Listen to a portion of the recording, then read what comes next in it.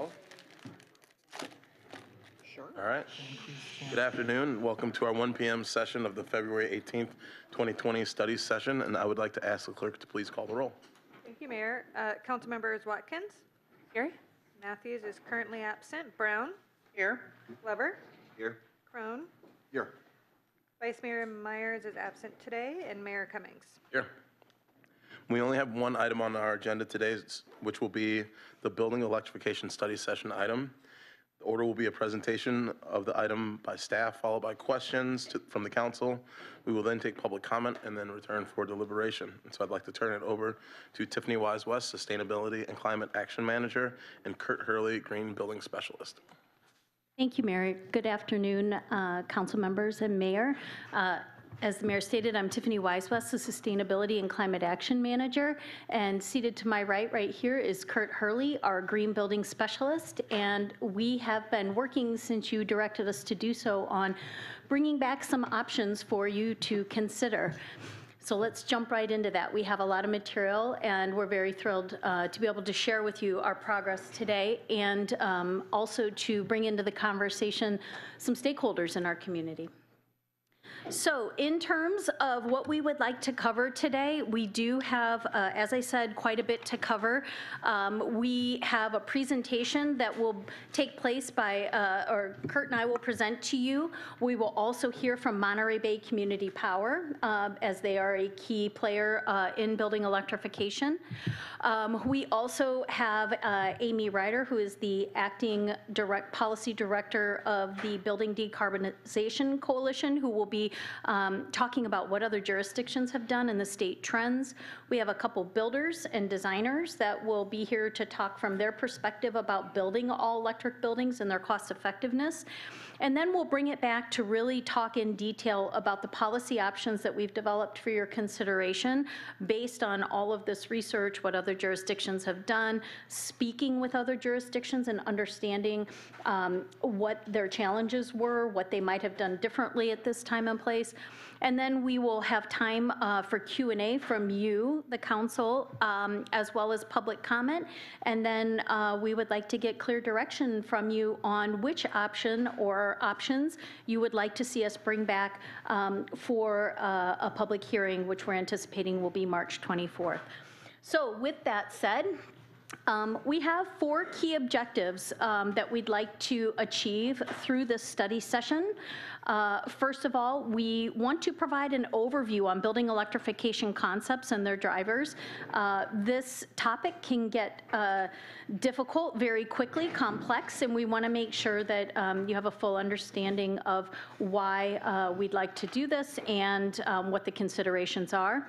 We will share 2 policy options for you to consider and the background as to how they were developed, as well as a timeline for potential adoption of one or more options. As we said, we'd like to receive feedback from City Council and the public and answer questions. As you'll see later in the presentation, we have been doing extensive outreach with the community on this particular point to refine and hone what we're doing. And then again, we want to receive direction from council on how you would like to proceed. So to start, there have been a number of resolutions that have been adopted recently, including the Climate Emergency Resolution from 2018, as well as the Green New Deal from 2019 that really call for accelerated action and priority in greenhouse gas emissions reduction. This building electrification effort really aligns with both of these policy positions. And also, as you will see later on, because we are public, in addition to greenhouse gas emissions, we are pointing to public safety and indoor air quality.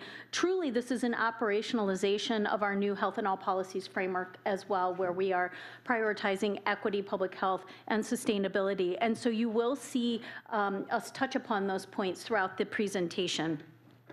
One thing I think that's really important to mention at this point is that, some jurisdictions have gotten questions as to why not wait for the next code cycle, which would happen in 3 years or in 6 years. But as we know and as articulated in these various resolutions and in our IPCC Intergovernmental Panel on Climate Change, we know that we have 10 years or less to really get things under control. So waiting 3 to 6 years, in our opinion, delays our action, whereas we can take action right now. So I think it's important to mention that. So what are the drivers as to why we're exploring electrification? Council, you all directed staff to bring back options last fall and align our timeline with Monterey Bay Community Power's rollout of support incentives. And we have done that, and you're going to hear more about that shortly. MBCP's electrification strategic plan also calls for transportation and building electrification as key emissions reduction strategies for our region and the incentives that they are coming to. Also, although we have not adopted a carbon neutrality target year in our jurisdiction, we are working under the assumption that it will be 2045 or earlier as per the state's target for carbon neutrality. This piece will certainly be a major component of us being able to achieve our contribution to the state's carbon neutrality target. And I've already mentioned a couple of these resolutions. Incidentally, well, this will be the next slide, I think, yeah. Okay, and speaking to California's goals, over time, California has adopted a number of aggressive goals and targets. If you look in the lower left-hand corner, AB 3232 specifies a 40% emissions reduction in buildings. So this building electrification effort gets to the heart of that, in addition to a number of these other policies that the state, and targets, I should say, that the state has adopted. One other incidental policy that has been adopted is that California state law has provided national leadership in the fuel efficiencies of vehicles and buildings. And for the first time, the International Civil Aviation Organization instituted civil aviation fuel efficiency standards for 2020 for new aircraft and 2023 for aircraft designs already in production. So we're going to speak a little bit towards transportation, but our focus today really is on building electrification, and we'll show you why in just a moment. With that, I'm going to hand it off to Kurt Hurley. Good afternoon, Mayor Cummings and Council. And I'd also like to extend a warm welcome to the members of our community that are here for this study session on building electrification. I'd like to begin with a quick review of the city's existing green building program. It's served our community for over 13 years, since 2007. It's a program of considerable breadth. It allows for the reduction of water use, improved indoor environmental quality of buildings, reduction in the supply chain impacts of construction materials, and reduced maintenance costs.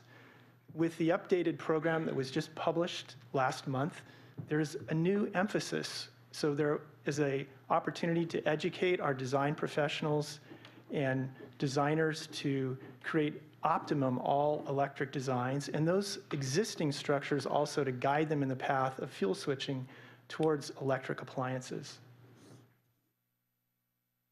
I'd like to spend a few moments reviewing the building codes and the process by which our city adopts building codes. So generally, we begin with a national model code, and those are adopted by counties and cities. Today, we're going to be talking about our California's Title 24, Part 6 and Part 11. Part 6 pertains to the energy performance of buildings. Part 11 has a broad environmental coverage and has content regarding building to vehicle connectivity, or also known as B2V.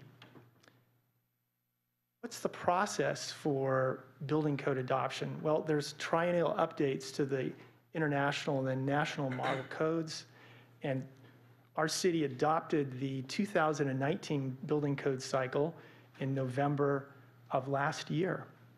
The next code update will be the 2022 code update, and that will go into effect January 1st of 2023. So cities have the opportunity to adopt the codes as they exist and also to make local revisions as deemed fit to the climatic, geological, and topographical conditions in their regions. We'll touch a little bit more about the process later, but revisions to the energy code must be approved by the California Energy Commission, and those amendments filed with the Building Standards Commission to become enforceable. Finally, at the bottom of this slide in brown, we'll mention the municipal code of our own city, Title VI, Health and Sanitation. We'll be discussing a possible amendment to that. So now let's drill down a little bit into the Cal Green, Part 11, and the Energy Code, Part 6, and look at how those codes changed from the last cycle, the 2016 cycle, to the 2019 cycle, which is in place today. On the far left, we see for the rows, we see building electrification, electric vehicle charging infrastructure, and solar PV. So coming out to the middle column for 2016, those two codes had really no content towards building electrification. If we move down now to electric vehicle charging infrastructure, the 2016 Cal Green, that's Part 11, had the provision for designers to designate parking spaces as EV capable and an empty conduit through which an electrical conductor could be placed at a future time to serve electric vehicles.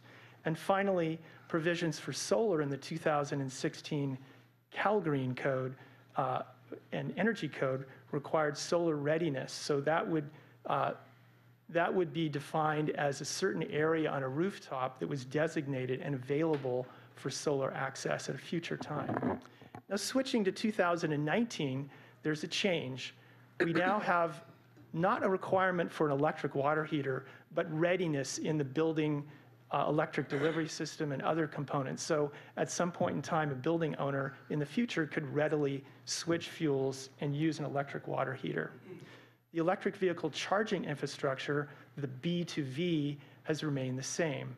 And finally, in the lower right square, or rectangle, I should say more correctly, is a big change. So our energy code for 2019 has a requirement for photovoltaic panels for low-rise residential, defined as 3 stories or less. There are some exemptions relative to solar access and otherwise. So that gives us a good overview of the immediate past history.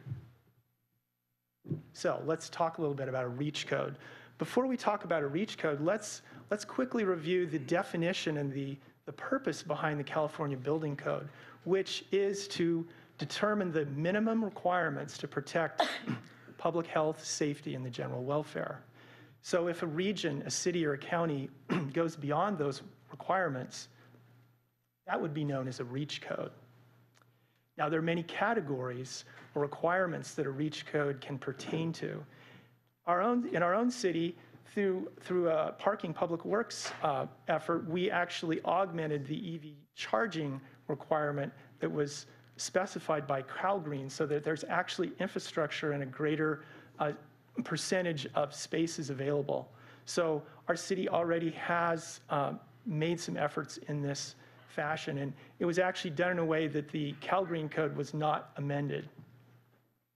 So we covered the base code and some of the categories: water efficiency, energy efficiency, building electrification, our topic this afternoon, and renewable energy. I want to cover in this slide the legal requirements for a local jurisdiction to create an energy REACH code. It's an amendment to the code that we adopted in November of 2019. There are 3 legal requirements. The amendment must prove to be cost-effective based on the Energy Commission's own economic analysis. There must be at least one path provided which does not preempt federal appliance efficiency standards. And lastly, the amendment may not allow building designs which exceed the energy budget for the base code. Right? So we can't actually create an amendment that says, well, we can do worse than what the state requires in the base or vanilla code. Now, before we move on to the next slide, let's take an opportunity to understand the cost effectiveness determination that the Energy Commission uses. So for the last 15 years, corresponding to the last 6 code cycles, there is a life cycle analysis of saved energy versus the incremental costs for building efficiency. And it has to show that those incremental measures actually pay for themselves over that 30-year period. Now, in the case of the 2016 Energy Code, those features that were required by the code were an additional incremental cost of $2,700, but saved the homeowner $7,400 over a 30-year period. I don't know about anyone else, but I've certainly made some investments that didn't do as well as that. So just wanted to give you that example. We're now going to review the code adoption process. And I'm going to direct you down to the purple arrow on the bottom of this slide. So we begin with analyzing the cost effectiveness studies that have been performed on various types of structures and conducting outreach, understanding what other jurisdictions have done, understanding the scope in our own city and how that compares and contrasts with other jurisdictions. Preparing a staff report and supporting documents. Then the process would move from a first reading to the adoption of the ordinance and a second reading. And then, as I mentioned earlier, there is approval. We have to submit our documents and our basis and findings to the California Energy Commission for our code amendment. And finally, after that approval, the California Building Standards Commission, we would file it with that for it to be enforceable. If I might interject here, you'll see that the last 2 items on the far right-hand side of the purple arrow are kind of swapped out in the bullets. And actually, at that phase in the process, it doesn't matter if the city adopts first and then it goes to the CEC, or the CEC approves first and then it goes to the city for adoption. So I just want to clarify, in case you noted that there is a little bit different order in those last 2. Well, at this time, I'd like to hand this off to J.R. Killigrew. He's Director of Communications and Energy Programs at Monterey Bay Clean Power. Thank you very much, Kurt. It's an honor to be here. City of Santa Cruz, it's still Monterey Bay Community Power, but I do have to note that we soon could be Central Coast Community Energy as we are expanded down to San Luis Obispo and Santa Barbara. So we have now unified the Central Coast under one banner, Community Choice Energy Agency. I'd just like to acknowledge Councilmember Brown, who's been servicing on our policy board, as well as City Manager Bernal on our operations board. So it's great to be here and to discuss why electrification. For folks in the room who may be puzzled by us or haven't heard about us, hopefully at this time you have heard about us, but still to this day, there are questions about who we are. We are your default electric service provider. So we partner with PG&E. We go out and source the electricity on your behalf, and then PG&E does the delivery and the billing. We have been hugely successful the last 2 years since we launched, and I know the city of Santa Cruz still maintains one of the highest enrollment rates out of all of our service area, about 97%. So we applaud the city of Santa Cruz for all your leadership. But most importantly, we're here to advocate for this transition to electrification. As a public agency that's here to serve the public, to provide resources and opportunities based on our Joint Powers Authority goals, we truly believe that electrification is that course of action that every city or county has to take, as well as every individual, whether you're resident or business, to move us towards this carbon-free society that we're all striving towards. So we really see this as paramount, but we also have to do this in an equitable and cost-effective way. This isn't something that is just for folks with means. We have to make sure that this electrification happens for constituents from all income levels. So I just want to make that known that as we develop programs and we invest in the Central Coast, we want to do that through the lens of equity as much as possible. The one great thing that I do like to note is that We now deliver a savings on a monthly basis. So if you're consuming electricity, you're saving about a little over $3 a month for an average residential customer, and that increases every month based on consumption. The great thing is our discounts have increased year over year since we started service. I think this year in 2020, we're estimating delivering almost $20 million of bill savings in 2020. To date, we've delivered about $18 million of bill savings in 2018 and 2019. So when folks are worried about, is electrification going to be more expensive? Well, if the status quo was you just had PG&E for your full bundled service and you were moving towards electrification, it would be more expensive. But now that we're here, we're helping to drive down that cost on a monthly basis. So when we make that switch, you're going to be paying less than you would be with the incumbent utility. As staff has mentioned, we embarked on an electrification strategic plan. And again, this is more or less a roadmap for us to kind of get our bearings about what does the Central Coast look like in terms of housing stock, vehicle stock, you name it. And our real core focus was on the built environment and the transportation sector, because those are the two sectors of our economy where we can have kind of significant influence, as you call it. You know, we not so much around waste and other kind of forms of monitoring greenhouse gas emissions, but as an electric utility, our basis is all about kilowatt hours. So we want to focus on that in the built environment, the transportation sector. So we had this great plan that we had adopted late last year, and all the tasks kind of roll into this kind of guidebook to inform how we're going to invest our program dollars. So right now, 4% of our annual revenue gets carved out and allocated to our programs. And so as our revenue increases, that program budget increases. So right now we have got about $4.3 million available for energy programs that we've already had kind of deliberation about where the money's going towards. But as we start expanding resources, that will become even more and more. We're trying to just get out the gate, deploy our resources effectively, get some success, and then start increasing that budget so we can kind of deploy these resources across our service area.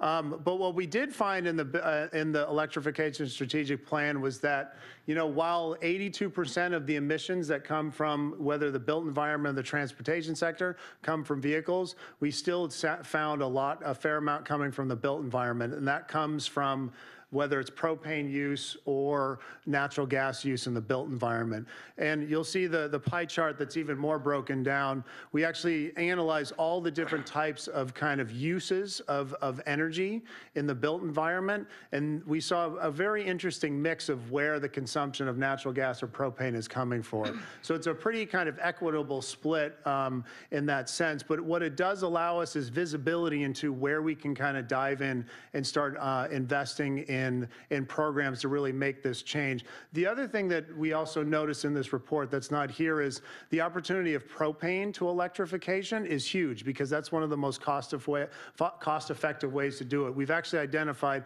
pockets of Santa Cruz County that have a high saturation of propane use, and that could be another opportunity for us to make that transition to electrification, especially in those hard-to-reach areas. So what I did want to mention is right now in our budget for programs, we focus on kind of three core tenets or sectors: transportation electrification, building electrification, and then community resiliency. But we're here to discuss about reach codes and building electrification. So right now we have three programs that we're developing that we have approved budget for. One is actually really exciting. The first one is to provide incentives to our member agencies. So right now we have 21 member agencies across Santa Cruz, Monterey, San Benito, and now the cities of San Luis Obispo and Morro Bay. We actually have 11 more member agencies on our respective boards, but we haven't enrolled those customers yet, and we're going to do so in 2021. But the point of this reach code incentive is to provide an incentive for our member agencies to bring forth and adopt a reach code. And so what we're evaluating is it's kind of based on the housing stock. How much housing stock are you going to bring online over the next kind of 10 to 20 years? And what are the avoided emissions that come from an all-electric building stock? Because one of the most effective and affordable ways to reduce emissions in the built environment is to not put any of the gas lines in or anything like that from day one. It's extraordinarily expensive expensive and challenging in the existing built environment to get into people's homes, to do panel upgrades, all that kind of stuff. So we want to approach it from two perspectives, which is one, supporting our member agencies to galvanize and support REACH codes at the municipal level, and then help with incentives to move the market and get it moving that way.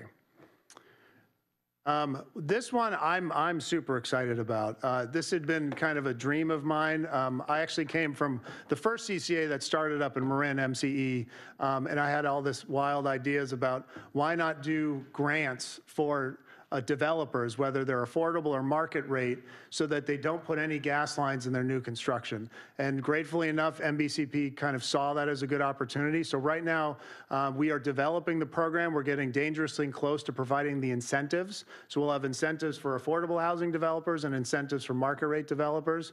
So the total budget will be $1.2 million, and it'll be a grant program. Basically, developers, whether you're Eden Housing, Mid-Penn, Chispa, we've talked to a lot of the great developers in our region to kind of understand and help inform the program, as well as market rate developers. So we're kind of tracking for, if not in April, but maybe very early May launch. So that's when the grant application would go live and the developers would apply, and then hopefully we would have those funds reserved within this year so that they can move towards. And basically what it does is we found that a lot of the developers were still entertaining, hybrid new construction systems. So it would have gas lines and electric. So it'd be a hybrid system. And what we found even with this incentive, which isn't going to amount to a huge amount of money, but at least it got them thinking about redesign and thinking about going all electric. So we do believe that incentives will help kind of guide the developer community in the right direction. And the goal for us is to have this program go on for a few years and to expand maybe the volume or the amount of money, but maybe reduce the incentive each year as you get more uptake. Because what we're seeing is there's a lot of development that's not only happening in the Monterey Bay region, but also down in San Luis Obispo and as well as Santa Barbara. And our service area will be 8,000 square miles, 32 jurisdictions, and 430,000 customers by mid-next year. So we've got a lot to do, but we also truly believe in the leadership of the city of Santa Cruz to help kind of move this approach forward, because if we can replicate the model that's being done here, we can certainly take that to our other jurisdictions and stand you folks up as that leader to kind of galvanize the Central Coast around building electrification. Last but certainly not least, I did want to mention that while we're focusing on REACH codes and new construction, we are going to look at helping homeowners to electrify their homes. And the first shot is going to be a package program where we'll provide incentives for heat pump hot water heaters, home EV chargers, and if you need a panel upgrade, some funding to help that. That is the biggest challenge to a homeowner right now, is having adequate space on their panel or an adequate panel to get the new appliances. There also is the challenge of the transformer, but at least we can identify and help lower the cost for adoption at the customer level. And if there are those added kind of infrastructure needs, then at least the cost is being mitigated to some extent. But I think the benefits, again, safer and healthier homes, I don't think we can talk about that enough. The fact that with electric homes, electric appliances, they become safer, better air quality, especially with some of the issues that we're dealing with from time to time about air quality. Why not make your home as safe and healthy? And that is the most important thing no matter what. Like, to be able to have an electrified home that becomes a safer and better environment for yourselves and your kids or your pets or whoever else is living there. And on that note, I think I can turn it back to staff. Thank you so much, JR. We really appreciate that. Okay, we're going to continue on a little more specifics on why electrification. As this slide shows, over 70 million homes and businesses in the U.S. burn fossil fuel on site for space heating and water production, so hot water production. So that's really what we're talking about here. In California, 25% of overall emissions are from buildings. And as we saw in our region, when we're talking just about transportation and built environment, about 18%. So that's really the thing that we're going after here through building electrification. And just to show you, this is California gas use in homes and how that is proportioned out. And again, you really see what we're trying to go after here, which is water heating and space conditioning. And there are alternatives to natural gas, and Kurt's going to be talking a little bit more about that in a moment. But another thing that we want to point out is not only is there on-site combustion that we're concerned about, and we're going to talk about some of the indoor air quality issues, but there is also leakage across the supply chain for natural gas, from extraction, which you can see on the right-hand side, all the various repositories of natural gas and fracking, the leakage rates that accompany those. And that leakage is methane. Methane is significantly more stronger of a greenhouse gas than carbon dioxide. So the leakage is a big point here, and you can see in the graph on the left-hand side, which is the U.S. Greenhouse gas emissions inventory. The far right-hand graph shows that there's a 24% increase in carbon dioxide equivalent that's released simply from that leakage. So that is substantial. Okay, some of the benefits of electrification are not just around emissions, and we're going to go over some of these in more detail than others. In terms of superior of comfort, occupants of buildings have found that electrified buildings that are heated by heat pumps for space conditioning are superior in that they are very quiet, they provide constant heat, and there are not intermittent blasts of hot and cold like conventional gas furnaces, excuse me. We're going to go over some of these other ones in a little bit more detail. With respect to public safety, you know, as I mentioned, this leakage is already happening. That was the cause of the San Bruno fire, where an ignition spark ignited leaks. And so we have seen that across the U.S. And eliminating natural gas infrastructure or minimizing natural gas infrastructure will eventually mitigate this legacy infrastructure that utilities like PG&E have that cause these kinds of catastrophes. Also, with respect to indoor air quality, there are a number of toxins and chemicals that are released through combustion, and air pollution levels in 55 to 70% of homes would actually be illegal if they were outdoors. There is no indoor air quality regulation, but if that air quality was outdoors, which is regulated, it would actually not be in compliance. And really to hit that point home, we discussed this supper smog when folks everyone's cooking, and you can see on the right-hand scale, if you're preparing one dish on an electric cook stove rather, you are below 2017 outdoor air quality standards. But as you look at preparing one dish in a natural gas-fired stove or cooktop, or a full meal, you are far exceeding outdoor air quality standards. And there have been a number of studies, including in the lower right-hand corner, California's Air Resources Board, that finds that indoor air due to combustion is of poor quality. I'm going to hand it over to Kurt to talk about the dollars, cost effectiveness. Thank you, Tiffany. I just want to add, she's wrapping up the health concerns about combustion appliances.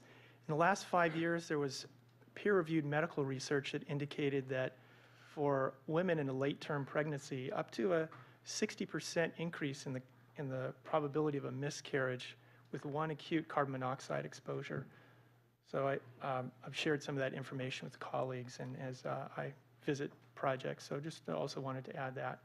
So in this slide, we're going to take a look at the transformation in the built environment. On the left, we see our two trends and how together they're going to result in a lower energy intensity in the built environment. Now, the numbers at first are a little bit puzzling because we're suggesting here on the far left an increase in electricity consumption of, say, 30%, resulting in an overall, say, in the high teens, reduction in total energy intensity. And you might ask, well, how is that possible? That math doesn't seem to add up. It has everything to do with this. The appliances that are on the market today, even just 5 years ago, are of such better performance in using an electric approach for either heating water or heating the air in our buildings that they are really driving this transformation. Fundamentally, the gas appliances of legacy that we are used to use a combustible fuel to create heat energy where it's needed, either to warm water or the interior air of our buildings. So with the new electric technologies, no new heat is created. Simply the ability to take existing heat energy from the interior and bring it inside, or take unwanted heat energy from the interior and remove it to the exterior at will. So that's really the transformation in the appliances and the engineering that has achieved these milestones that is allowing this overall reduction by fuel switching away from fuels which create new heat towards heat pump technology, which simply conveys heat from interior to exterior or vice versa. So I'd like in this slide to go through 4 different windows through which we can look at the cost effectiveness of electrification. And just before we start, in the next 2 slides, we're reviewing the cost effectiveness of the structure on its own, the avoided costs when we look at the infrastructure, the utility connections, which would be the structure plus the site, and then we can drill in the 3rd and 4th windows on the present price of fuel and the projected future price of fuel. And so as we move through this slide, I just want to remind that we have those 4 windows to look at the economic implications of what we're proposing.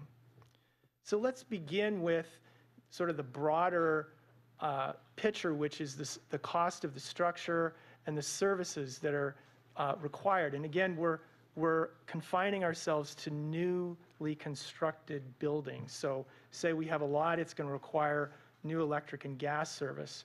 If we pursue an all-electric approach, we still need the electric service, more of it, but we avoid, which according to PG&E's own information, up to in excess of $15,000 for a new gas meter and a new gas lateral. Now, the California Energy Commission's primary investigator for their life cycle cost metric also studied the cost impacts of electrification. For San Jose, there was a $12,000 net savings for an all-electric design, new single-family dwelling versus mixed fuel. And let's also pause for a moment in building our definitions for today's study session. When we refer to mixed fuel, we mean a new building design that still pursues the use of natural gas with electricity for plug loads. All electric would, of course, be everything electric. I think JR used the term hybrid, and I'll continue to use the term mixed fuel. So as we're reflecting on this first cost avoidance, I want to just reflect also on a statistic from the National Association of Home Builders, which indicates that across our country, for every $1,000 increase in the price of a home, that's another 9,800 families that can't afford it. So there's considerable cost sensitivity. So all electric designs afford the opportunity to potentially create more affordable housing in the supply of new buildings that are available. Now, let's move on and consider something that is incredibly intriguing when we reflect on the absence of this information if we're going into a rental agreement or we're looking to buy our first home or maybe our second home. And that is the projected on-bill utility savings based on the design of the home. So in the cost effectiveness studies that I have been analyzing and I've shared with my colleagues, the Energy Commission has a methodology which uses a metric known as TDV. We look at a 30-year period. We look again at the incremental costs, a slightly more efficient water heater, better windows, more insulation, a radiant barrier in the attic to reflect the infrared energy that normally would escape. When we look at the analysis, we look at the cost of those features and also the savings and any maintenance costs of applying that slight change in that building system. So with the reach codes, we have even a higher bar to reach, which is not only using the TDV metric, but looking exactly on utility bills, which is what we're talking about here. So all of the measures that we'll be talking about later today are specifically for our climate zone demonstrated to be cost effective, which is to say that both using the TDV metric and the utility bill metric over a 30-year period, the savings exceed the incremental costs to make the building more efficient, either through an envelope measure or a more efficient appliance. Now, before I move on to the next window, I want to reflect on the fact, again, that for a renter or for a home buyer, this disclosure of energy use intensity is really a black box, and it's extraordinary because, you know, if we were to go out and buy a vehicle, even a used vehicle, we would have some inkling as to the fuel efficiency.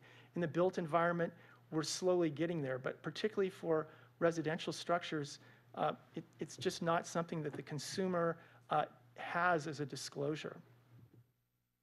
Now, with the addition of solar PV, there's an additional savings. And why is that the case?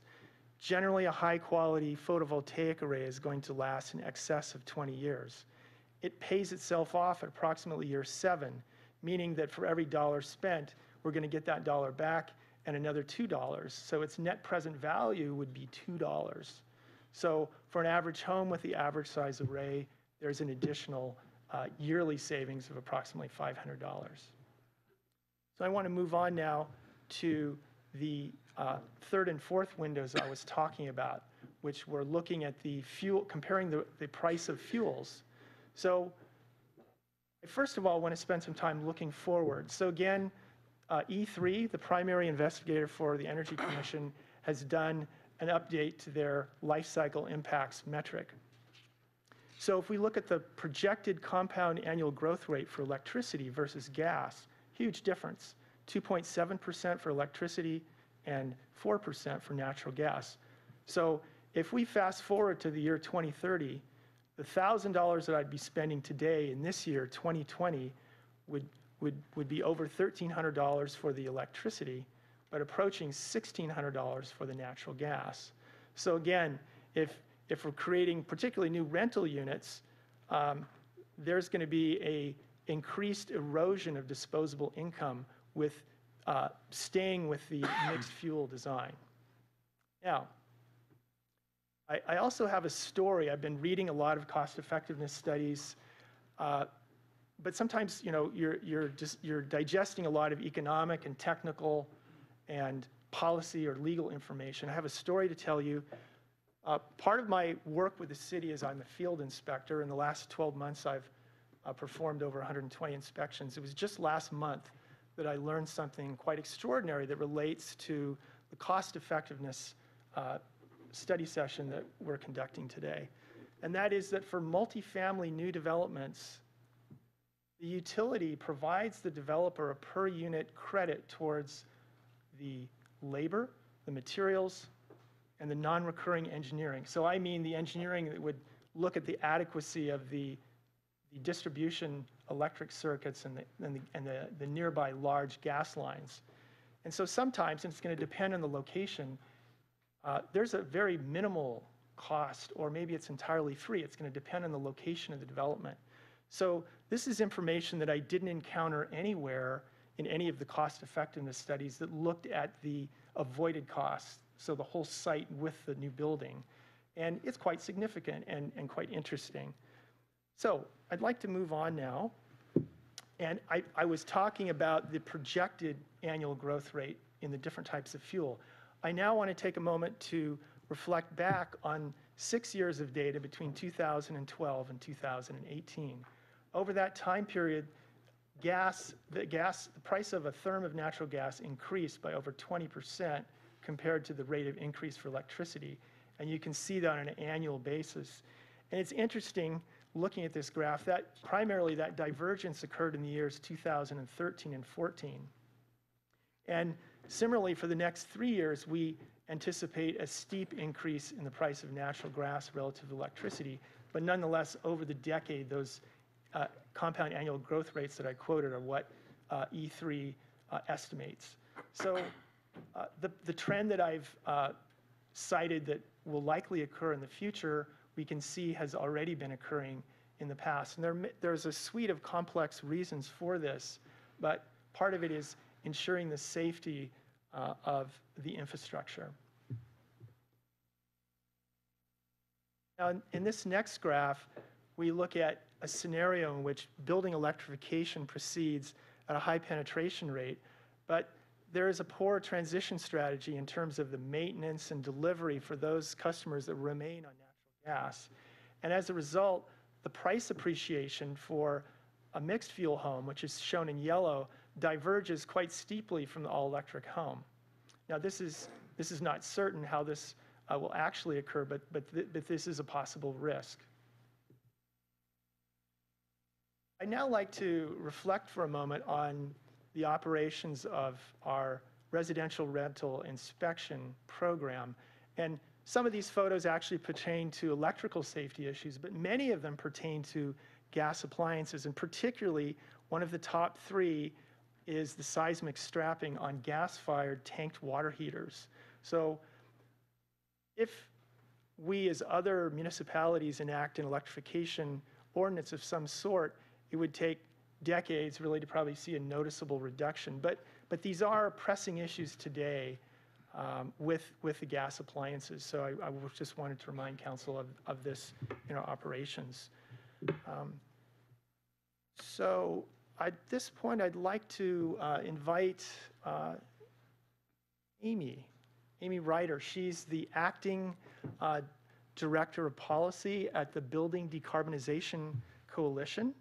And I'm just going to advance that, and I'll let you take it away. Thank you, Kurt. Thank you, Council. Again, I'm Amy Ryder with the Building Decarbonization Coalition. You may not have heard of us. We're actually a fairly new entity, about just under 2 years old. And we are a membership-based, broad coalition of many, many stakeholders with regard to buildings. So that includes local governments, utilities, certainly our CCAs included, as well as manufacturers and builders. And so we look at how do we get carbon out of buildings. And what I wanted to share with you today really relates to the company that you will keep if you continue to move forward with REACH codes. In particular, this has become a movement. And there are, when we started, let's see, it is now February. So since February of last year, when the first local government took action, there are now 27 local governments in the state of California who have adopted some form of zero-emission buildings, electrification preferred, or electrification-only building code in their jurisdiction. And so you'd be among friends if you continue to proceed. And I just wanted to kind of drill down into what that looks like, because there are a few different options out there, and certainly staff will be presenting you their kind of suite of options, but there are lots of different approaches that cities have taken. So this list gives you kind of a glimpse into what folks have done. Number one here, the electric preferred and all electric buildings are the two options you'll be considering today. All electric retrofit buildings actually is not terribly popular. Most cities are actually opting to go slightly more aggressively when it comes to new construction in particular. Many cities, more than half, have chosen to expand solar requirements for commercial buildings.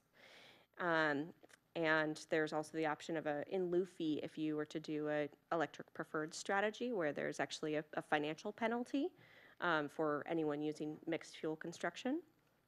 And then the one that gets all the press are the gas prohibitions, like the city of Berkeley, and now residential construction for San Jose as well, which has moved forward with a natural gas prohibition.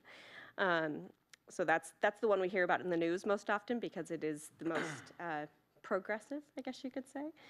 And then number 5 on this list is really about electric vehicle charging requirements. And again, I think about a third of the cities who have moved forward have had some additional requirements for electric vehicle integration with the built environment. So here's Berkeley, very excited. They were the second in the state, and they went out charging in the front. But it's not just Berkeley. This is a list that breaks down by type. So we have the infrastructure moratoriums, the all-electric reach codes, which is definitely the largest group, and the group that is growing the fastest, and the electric preferred. One thing that this graph does not show you is that there's a time mechanism to this.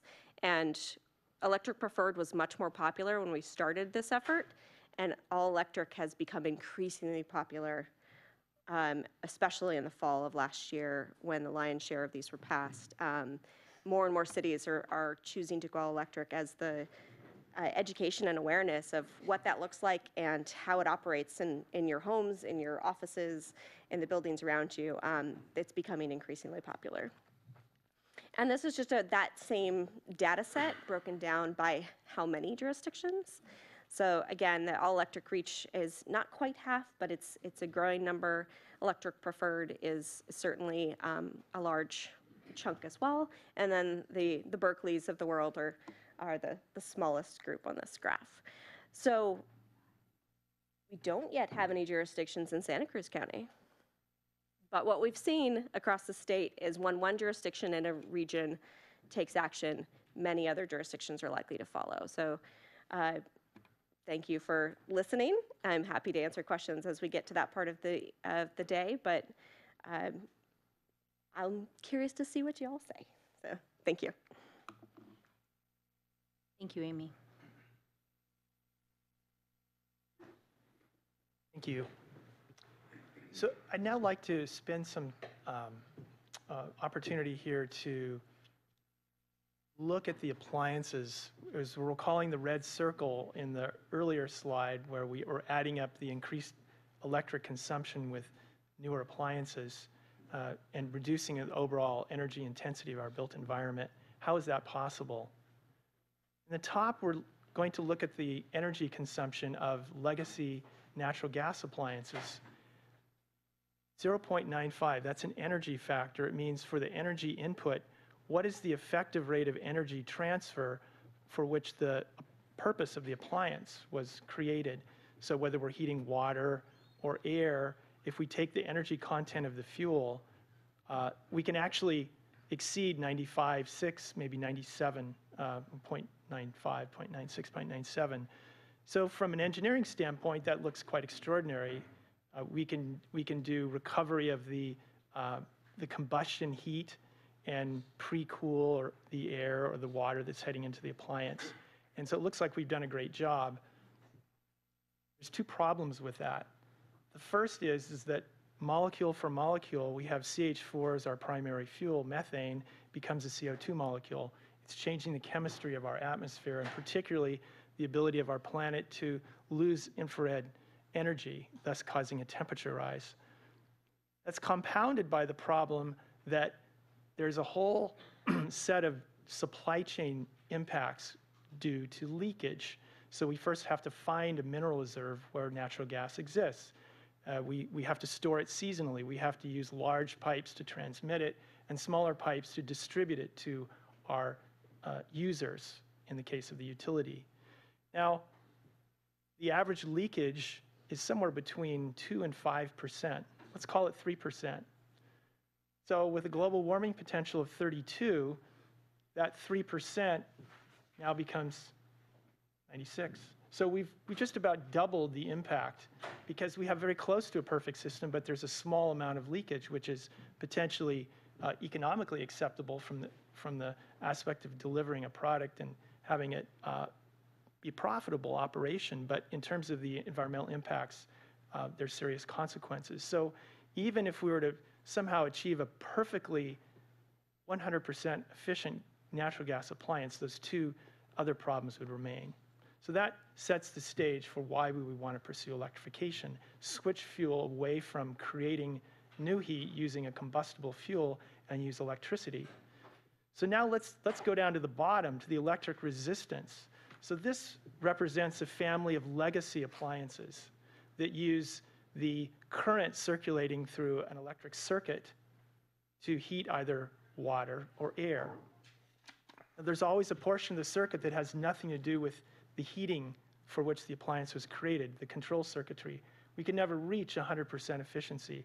So electric resistance, again, we have this barrier. We can't really tunnel through this one, and we actually never achieve it. And as I mentioned earlier, with heat pumps, it's a complete new approach to what we're trying to do to create comfort or maintain comfort in our buildings. And that's to not create any new heat, but to move it around. And that's why it seems to defy logic, but the efficiency of a heat pump can exceed 350%. Why and how is that the case? Well, the electricity is being used to move heat energy from the inside to the outside or the outside to the inside.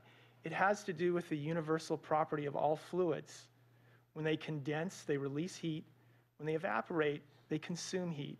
And so we can manipulate that with the proper engineering to create appliances as are now available commercially on a widespread basis to achieve our electrification goal. So before we move on, I want to talk a little bit about how a number can become a reality. I mentioned that between 2 and 5% leakage. So last week, while I was actually working on this presentation, I came home and my spouse told me, I have something really important I have to tell you about the work that you're doing right now. And that morning when I had left, I had heard a saw blade cutting through the sidewalk across the street and into the street in front of my house. My neighbor was having their sewer line replaced because it was having a problem. And it turned out that the contractor heard a hissing noise after they removed some of the coverage. And it turned out that was a leaking gas line on our street. And our fire department shut down my street. And PG&E came out, and subsequently they fixed that leak, and they went through the whole street and looked for these things. So, the 3% can become not a number, but reality. So just wanted to share that story with you. All right, so we're now going to take a look at what do the replacements for these appliances look like. We're going to start with the left column on space conditioning. So we have examples of residential and commercial heat pumps. Heat pumps can operate in the cooling or the heating mode. And we see a larger form factor for a commercial unit that's conditioning a larger volume of area that's occupied. We move over to the second from the left. The column shows electric heat pump water heaters and a different approach on the bottom with commercial.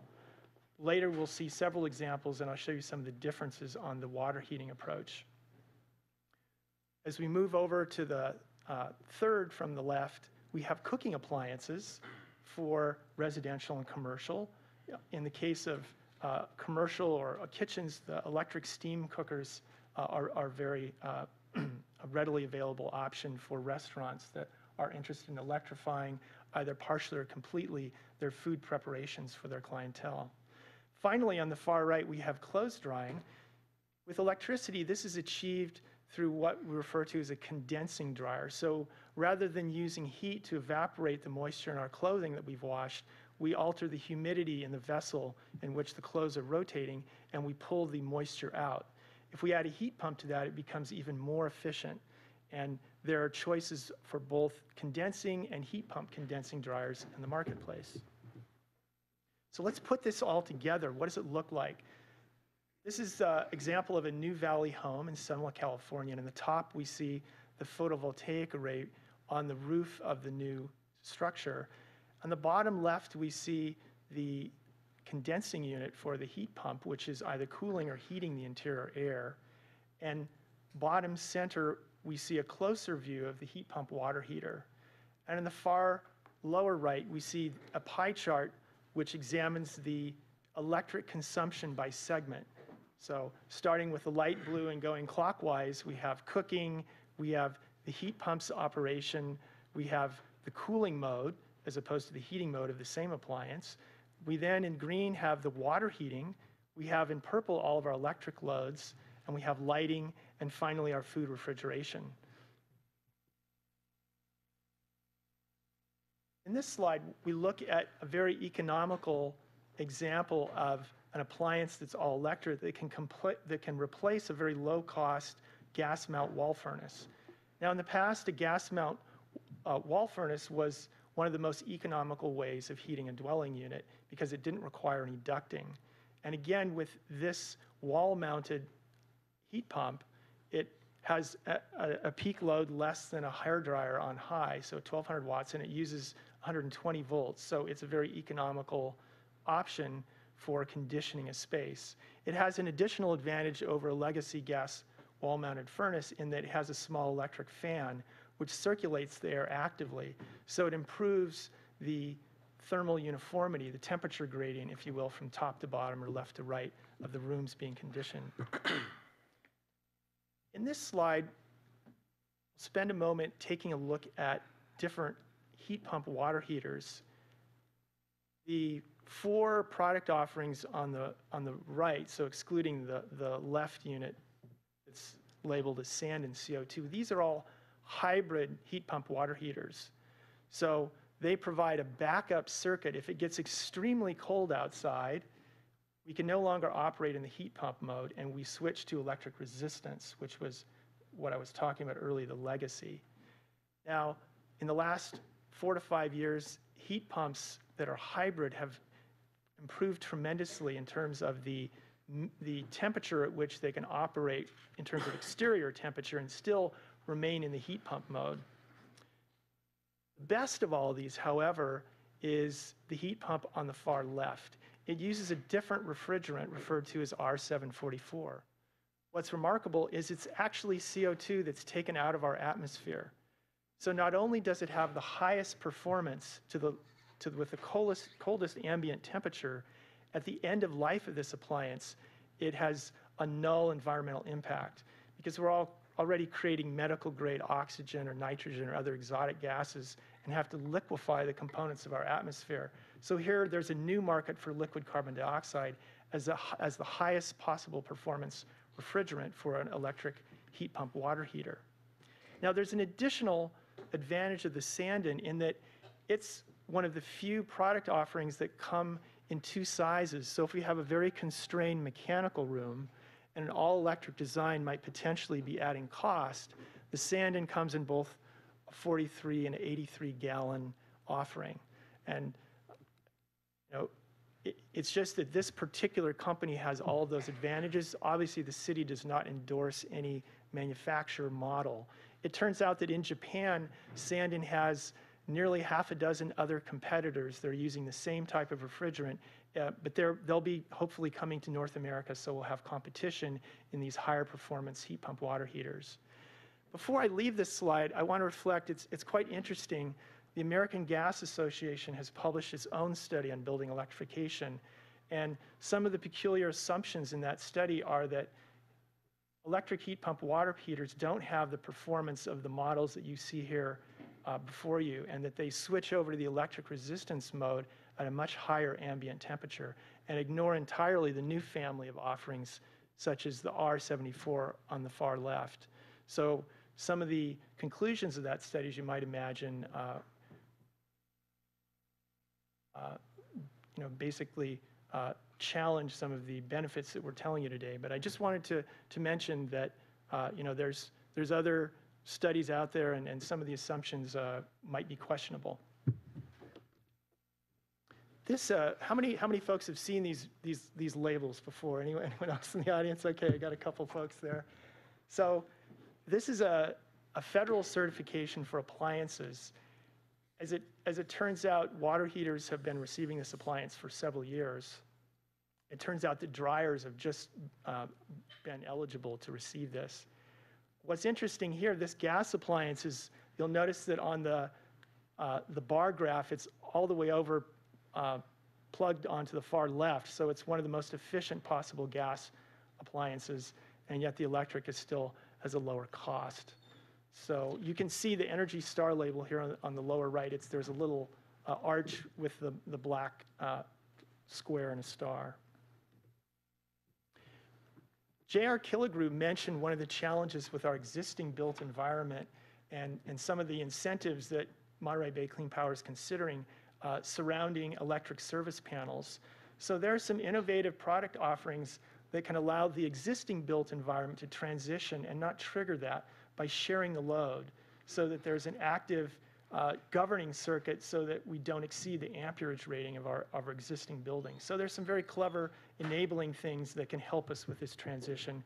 The focus primarily today is on the newly built environment, but I did want to share this. Here are the dryers that I was talking about earlier. Some of them use a heat pump with the condensing approach, and others are purely condensing.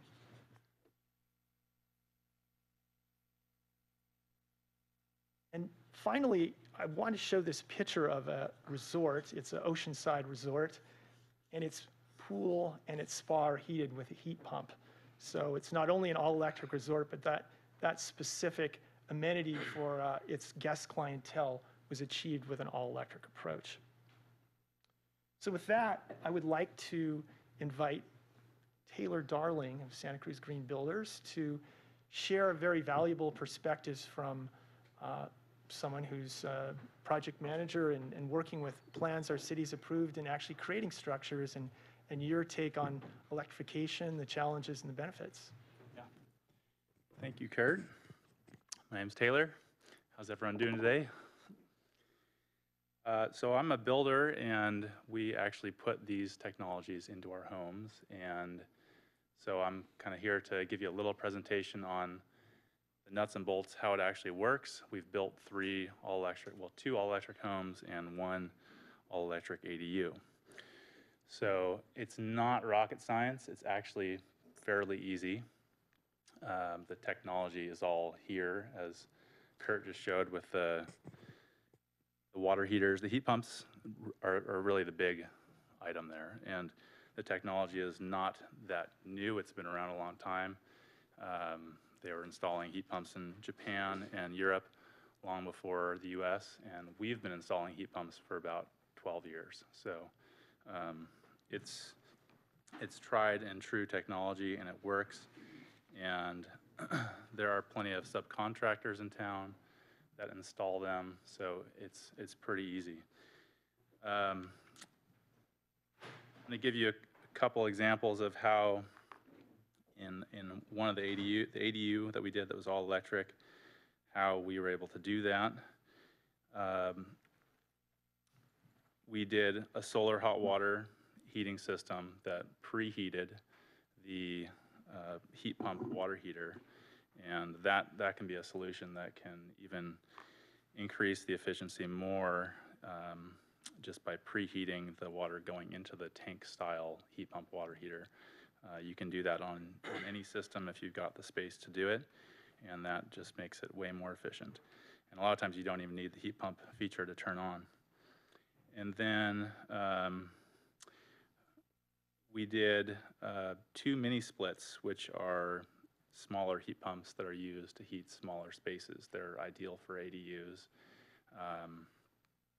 The only downside to them is that they have this interior head that's kind of like this wide plastic head that some people don't like, but you can hide them creatively and make a bookshelf around it or something like that. But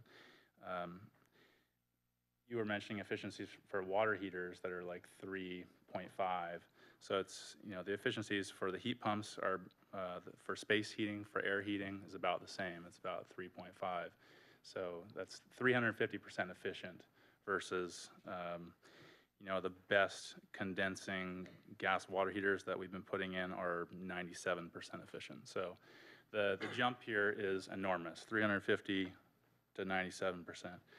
So huge gains in efficiency by doing electric.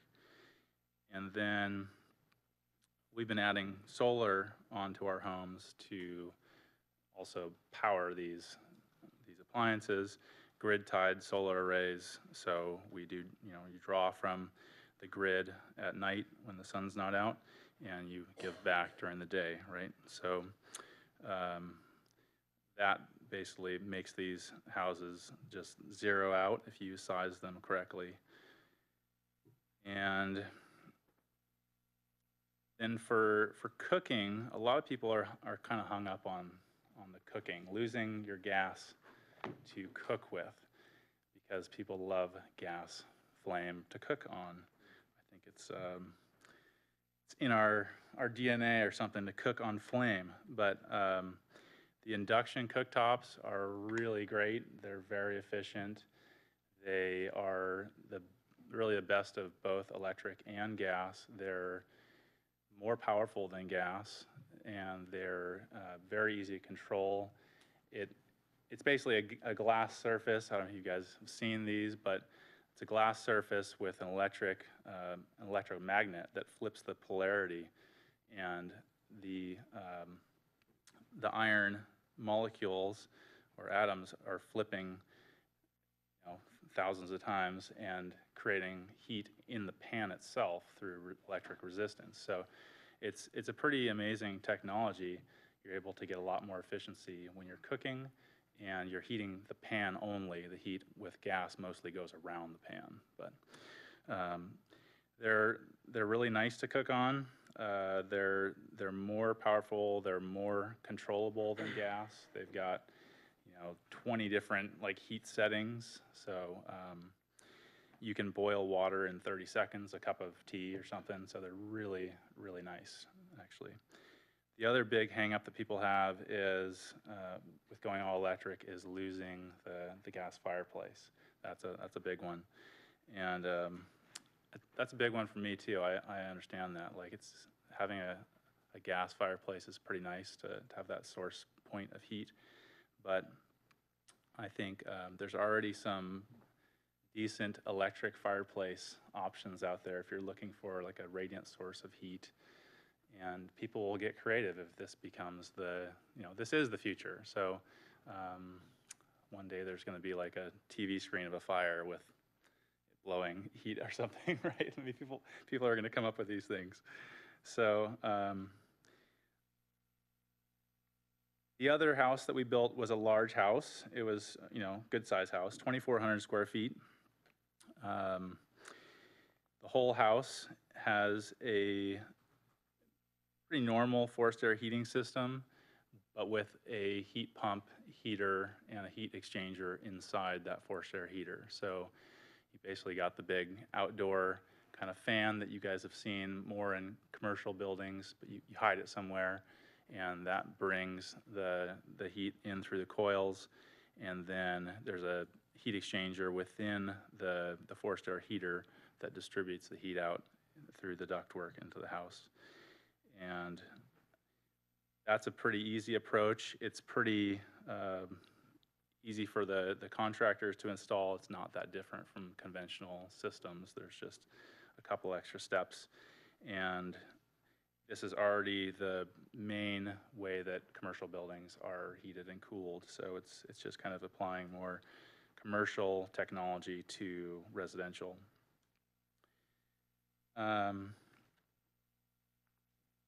Electric dryers, we put them in all these, of course. The heat pump dryers are definitely better. Even just a regular electric dryer can work too, or just putting your clothes out on the line. More solar on this house. We did about 8 kilowatts on this house to offset larger house, larger needs, and they've got a electric car as well. Induction cooktop, all LED lighting. That's something that we do in every house that we build. It's all LED lighting. That's a really easy one. LEDs use 1/6 the amount of energy of incandescent light bulbs.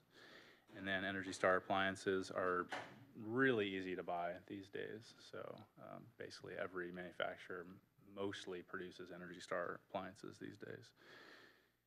So yeah, those were a couple example homes that we've done as far as what appliances we use and how to achieve it. And it's also pretty easy to do a few extra things when you're building the house that don't cost a lot and reduce the overall load on the solar, like the heating and the heat pump heaters. For instance, if you wrap the whole house, all the walls in an inch of rigid insulation, or even 2 inches is even better, that significantly reduces the amount of energy you need to produce. I wanted to talk a little bit about cost implications. You gave some rough numbers about potential savings for not doing gas. And in our own work, we've seen those numbers are really similar to what we've seen. For not doing a new PG&E tap-in underground in the street, you save, well, including the trenching to the house and the plumbing to the house for the gas, and not doing the gas piping in the house, you save between $12,000 to $20,000. That's based on projects that we've done. And so that savings you can put right back into other components that will be a little bit more expensive. The heat pump water heater, the heat pump space heater, they are more expensive than the gas counterparts. And so you're going to spend an extra $6,000 to $8,000 on those appliances. In most cases, depending on the size of the house and everything, but that's a good ballpark number. And then the stove, an induction cooktop is going to cost about $1,000 more than its gas counterpart. So overall, what we've seen is that you save about $5,000 to $10,000 by not doing gas at all. And you can put that savings directly into a solar array that will make you money over time. So as far as cost, I don't think there's a cost burden to go all electric, and I think it makes sense for people. It's an investment that pays off. Some challenges that we have seen. One is, in order to get plans approved, there's a step that you have to take, which is a Title 24 energy modeling for all new homes. And it's a California state law to do the modeling. And it has penalized electric, even heat pump, very efficient appliances. So there is a new code cycle that just started January 1st, and it supposedly doesn't penalize the heat pumps as much. I think that was like legacy stuff that was in there when heat pumps were not very good or something many years ago. So hopefully that's going to change, because that's really been the main reason that we don't do all of our homes all electric. We basically do as much electric as we can, and then we do high efficiency gas water heater and furnace for most of our projects, because the Title 24 number, you get a huge credit if you do gas appliances. So that to me is the biggest roadblock to have everyone do all electric homes. There's really not much reason not to do it. And so I'm not an expert in the Title 24 modeling, and it's pretty complicated. So I know it's supposed to have improved in January, and we haven't done a new home that was permitted with the new code yet, so we'll see. Another challenge is for homes that will be built in the trees, in the forest with shading. To do all electric means that you can't do solar. There's a lot of new options coming up. Some I think are happening now where you can buy into like community solar. But for those people that are in shady areas, and or if your roof just is just so many angles that you can't do solar, you might spend more on electric than if you had gas. But as Kurt showed, the gas prices keep on going up, and you're still going to spend money on gas. So it's not a huge burden, but that is something that I can see as being a little bit of a challenge, is just dealing with some, you know, they're around here up in Felton and Ben Loma and Boulder Creek, there's a lot of big trees and a lot of people will not be able to do solar. So you can still do all electric, but then you're going to be basically forced to buy from PG&E, or perhaps you could buy into one of these community electric programs.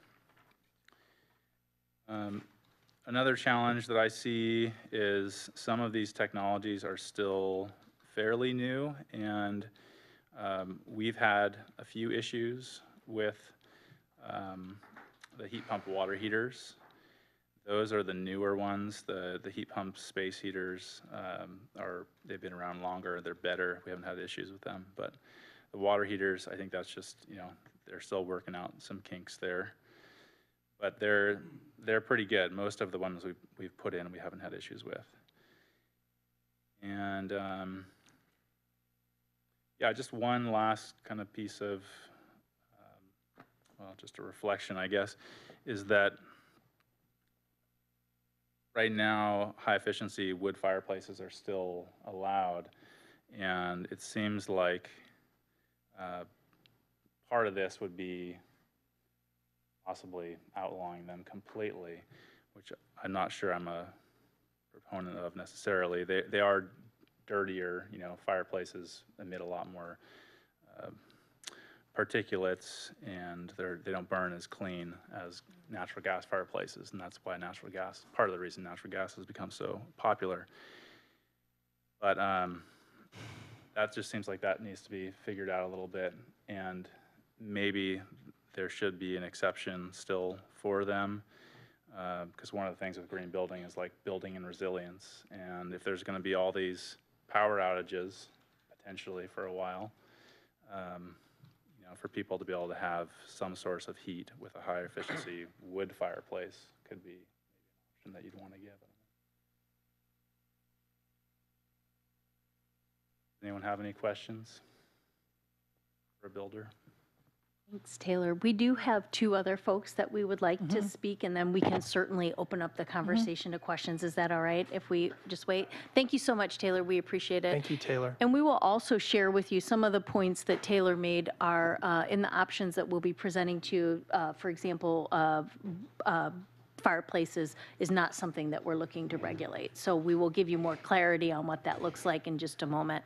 I next want to invite up Pete Kennedy from Bright Green Strategies. He's going to give you the designer and HERS rater perspective, a little bit different than Taylor from Santa Cruz Green Builders. And I'll ask you, Pete, if you wouldn't mind keeping your comments to under 5 minutes, and then we have Rob Nicely from Carmel Builders also. No problem. Hi, everybody. Nice to see you all. Walking in, I was like, oh, this is great. All of Santa Cruz can agree on this. The climate stuff, the environmental, we always agree. So that was a nice feeling for me. Great news, the Title 24 software is fixed. This is what I do in my day job. And essentially the state switched from energy to carbon. The minute they did that, it became very clear that you can't keep burning natural gas even really efficiently and meet any of our climate goals. I mean, the graphs are amazing with this technology and without it. So that was really good news. It's a game changer. What we're working on now in our office, we do about 40% affordable housing, capital A, subsidized affordable housing. So I was thinking of a couple projects I've worked on. One is the Riverwalk Apartments. That was 5 or 6 years ago. It's right down by Bank of America. And that one has a huge solar hot water system, which is not what we're talking about. That's a pretty good solar technology, relies on a lot of moving parts, a lot of pumps. It's great, it's better than nothing. But I remember the plumber out there commissioning that system for like a week, you know, getting everything working, getting all the parts to talk to each other. And it works, it's still there. It saves about half the total energy of that building.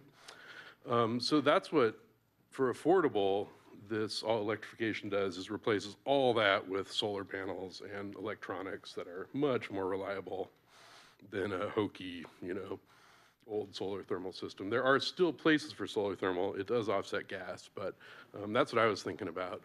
The second project is actually in the county, but it was St. Stephen's Senior Housing. It's out by the church there. It was a great project. That's half and half. You know, you have little, you don't need much heating and cooling, so there's little PTACs, they're called, in the units. And we had this huge roof, and you had to give half of it over to the solar thermal. So I can speak for our affordable clients, Mid-Penn, Eden Housing, all the people we want to be building in this town. This is not only a great idea for carbon, saves money too. When do developers ever get anything that saves them money? I mean, it's just unheard of. So the numbers on the next affordable project, 1500 Capitola, looking to be about a 30% cost savings by skipping the gas. That's great. That's direct money. It goes right back into the project. What else can I say? For the single-family homeowners, I think it's important to keep in mind this is a new construction thing. So, you know, it's your one big chance to invest in a new house that will be there for a long time.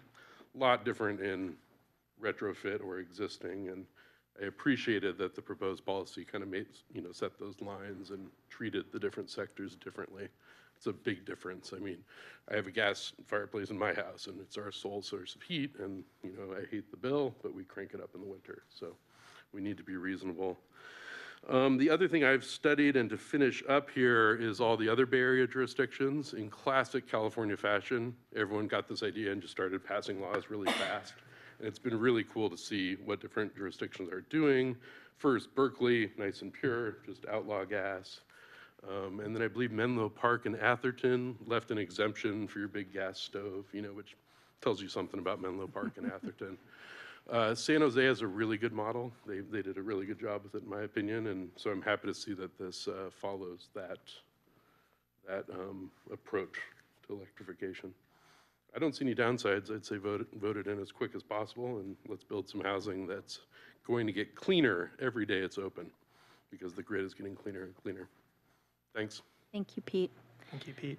And then finally, I'd like to invite up Rob Nicely from Carmel Builders. Rob not only does all electric, but passive house design, and has really been an advocate in our region for these electric reach codes. Hi, everybody. Just want to say I really appreciate the opportunity to be in this room at this time. It's really a pleasure to be in a room where this is being contemplated. And yeah, I'm a general contractor. I've been in building trades for 35 years. The last 20-something years, I've been a general contractor in this area, and for about 20 years, I've been doing my very best to understand what is reasonable behavior in the trade of building things. And so Tiffany said it in the beginning, but just to reinforce a point, if you believe in the IPCC and the United Nations environmental wing and the reports they put out, then per the 2018 GAP report, what it says is that if we want to have a 50-50 chance of avoiding climate catastrophe, we need to drive down greenhouse gas emissions globally by 55%. And then I listened to a talk by a guy named Ed Masria, who's the founder of Architecture 2020. And he said that 50-50 is not a very good, is nothing to be proud of, and what we should really be shooting for is a 70% chance of avoiding climate catastrophe by driving down climate emissions by 65% globally over the next 10 years. So that's the backdrop of what we're dealing with. And I've thought a lot about this, and I spent a lot of time studying and trying to have some facility and what that means, what a person should go out and do if you believe in that. And broadly speaking, there's three parts to it. Electrification is the first, and it's probably the low-hanging fruit. Extreme efficiency, or in other words, driving down the demand for energy in the built environment. And then embodied carbon, which is sort of the new kid on the block, and it's the thing that people are thinking about the most right now. But by and large, people that think about this a lot more or less agree that we're not going to make it. We're not going to avoid climate catastrophe unless we deal with those three things. So the state of California has come to the conclusion that the easiest and quickest thing to do is to focus on electrification, and I certainly agree with that. In the built environment, the things that use the most, that create the most greenhouse gas emissions are water heating and space heating and cooling. And then there's other things that are smaller contributors. But the upshot is that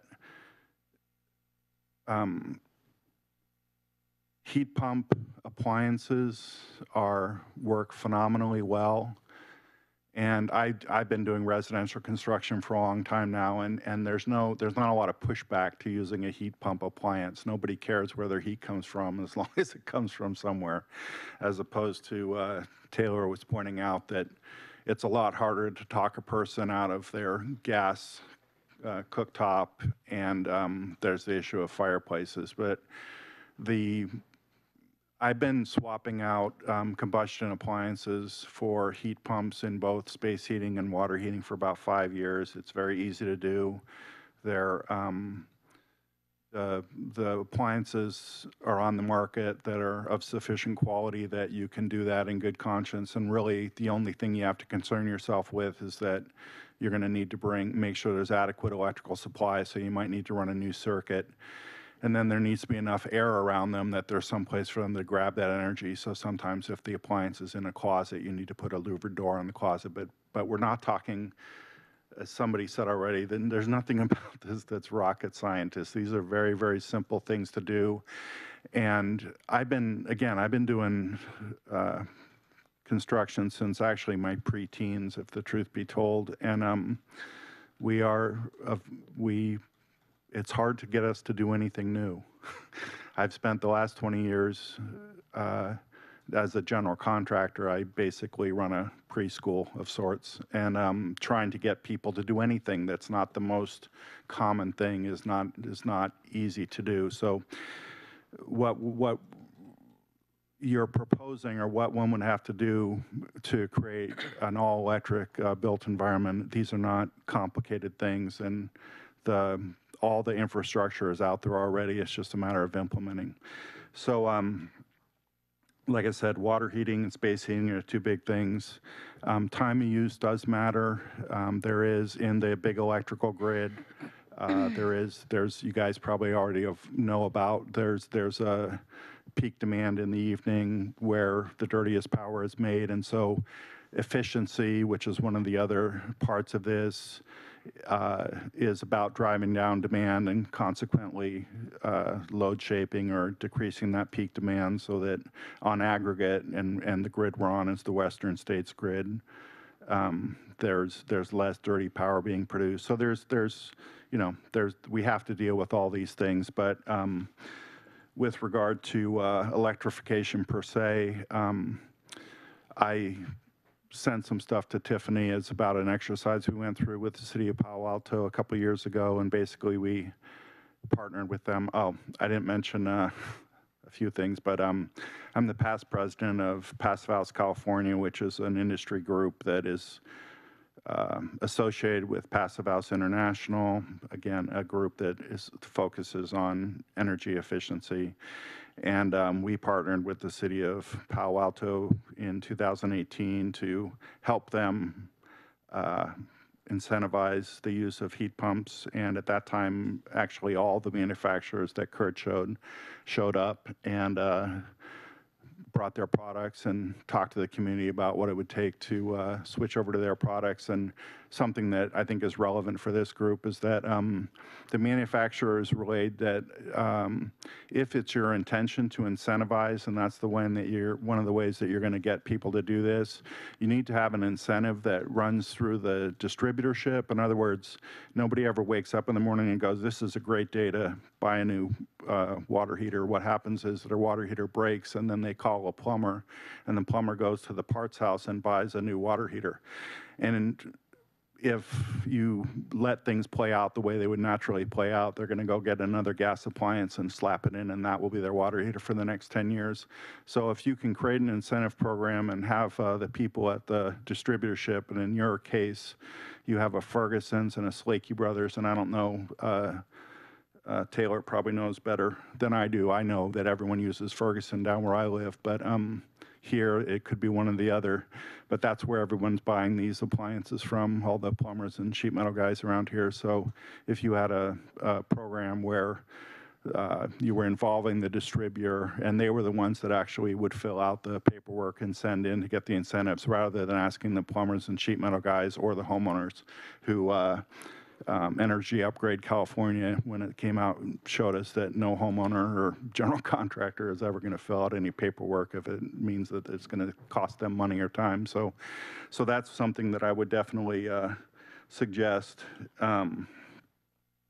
Yeah, so probably the main thing is just if you have any questions. I have done both new constructions that are all electric. I have, at this point, I finally, after 20 years of sort of beating my brains out in the last year or two, I finally have clients that are coming to me wanting both very energy efficient buildings and all electric buildings, which this is the first time that's ever happened, and it's really, really a good sign. But I've done both new constructions and retrofits. Anytime you're retrofitting anything, it's more complicated than when you have a nice clean slate, but I don't think you should be afraid of retrofits. It's not, at the end of the day, this all just boils down to a certain amount of work and conceiving of what needs to be done, although a little bit more complicated in a retrofit situation. It's not fundamentally different. It's just a little stickier, but that's true of everything when you're renovating a building rather than building a new building. But the thing to bear in mind is during this period, if you buy into the idea that we need to do a lot of things right and be very aggressive over the next 10 years, most of the building stock that's going to be in service during that time already exists. So you can't really not consider the existing building stock. We need to think about both of them. I think that's everything I can offer, and obviously more than happy to answer any questions. Thank you so much, Rob. We really appreciate it. Now, we recognize that we're behind schedule. I just want to acknowledge that fact. Yet we are to the part where we would like to share with you what the policy options are that we would like for you to consider and what our recommendation as staff is that really takes into account all these conversations that we have had, and I think gives you some really good options that are aggressive on greenhouse gas emissions. So Kurt's going to take you through that, and we're going to finish up with sharing with you the rest of the timeline and the outreach that we've done, and we can hopefully get through that in about 10 more minutes. Thank you, Tiffany. So before we go into the slides, I want to talk a little bit about what we're going to see. We're going to see flow charts for two options.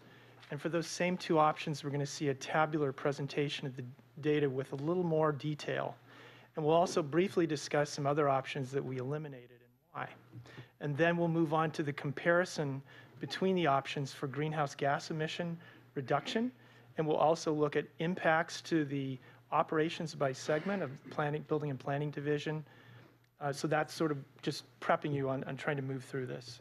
So here we have the flowchart version of option A. Option A consists of two legal instruments, a prohibition of all new natural gas infrastructure, along with an electric preferred energy reach code. And I'll talk a little bit why there's two of those. But let's first of all follow through this flow chart from left to right for the process for an application for the construction of a newly built construction. So from the far left square into the feature just to the right of it, there's a determination if it's an exemption. Currently, the exemptions being considered would include a restaurant, a new facility that utilizes industrial process heat, an additional dwelling unit that is less than or equal to 750 square feet, or a new structure that would be contrary to public interest to pursue an all-electric approach. So if we answer this question as a yes, we move up. Or infeasible. Or infeasible. And we move up to the right, and they're allowed to build a mixed fuel, as I mentioned earlier in the presentation, so continue to use natural gas, which would be a code-compliant design to the 2019 Energy Code. If, moving back, on the other hand, the answer is no, it is not an exemption, all of the applications for building permits would create a all-electric design. And as we move into the vertical rectangle on the right side of this slide, there are various requirements of the basic 2019 Energy Code. If we move to the top part for residential, there's a difference depending on the height of the structure. if the structure is greater than 3 stories, solar is not required. If it's 3 stories or less, it's built to the code-compliant all-electric case, and that includes solar. And just very briefly to reflect on Taylor's comment, there is an exemption if the solar access is less than 70% than it would otherwise be without shading from trees or adjacent structures or geological features. There is an exemption. So the code already covers some of those worst-case scenarios. Now, moving down to the bottom of this rectangle, for non-residential, again, if it's not an exemption, the applicant would submit an all-electric design, and it would be built to code with no extra efficiency requirement. No PV would be required.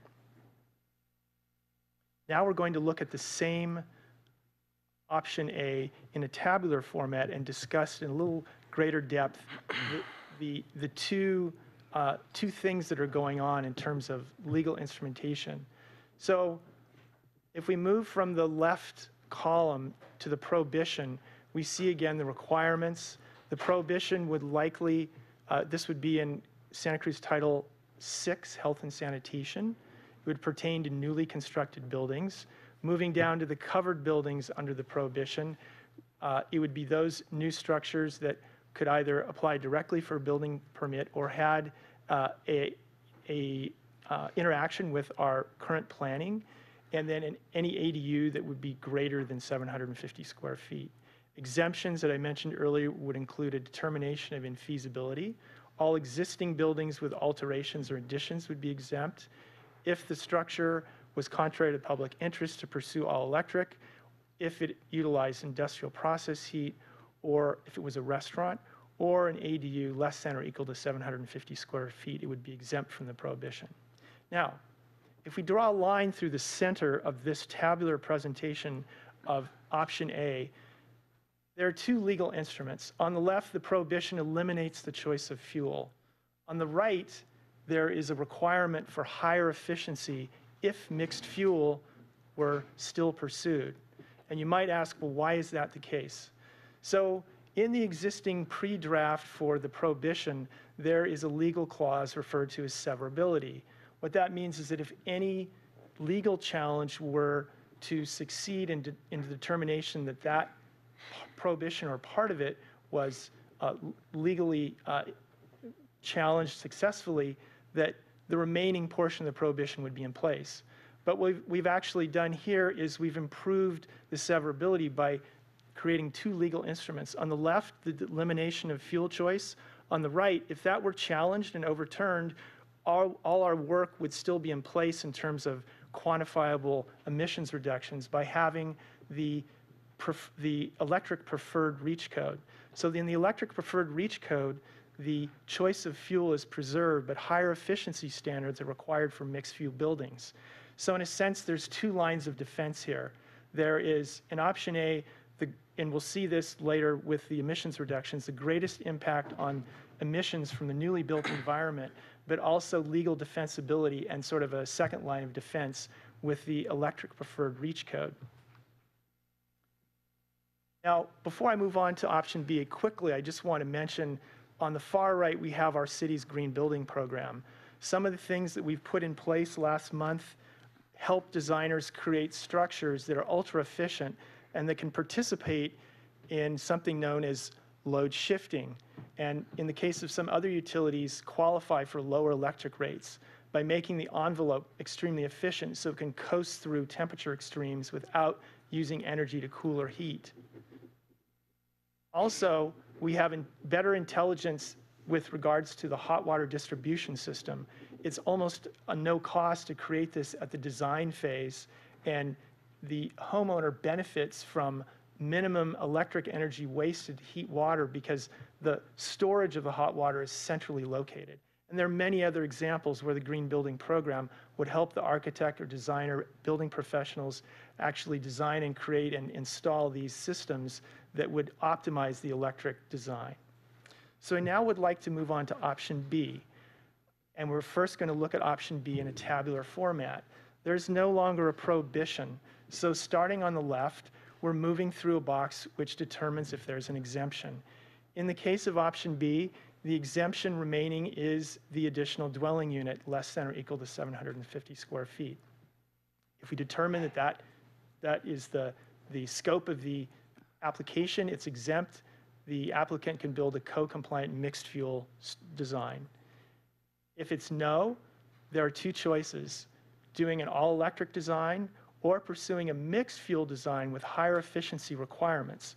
And so now we're down at the bottom in the center row of blue. And we can see that this branches off above to residential and below to non-residential.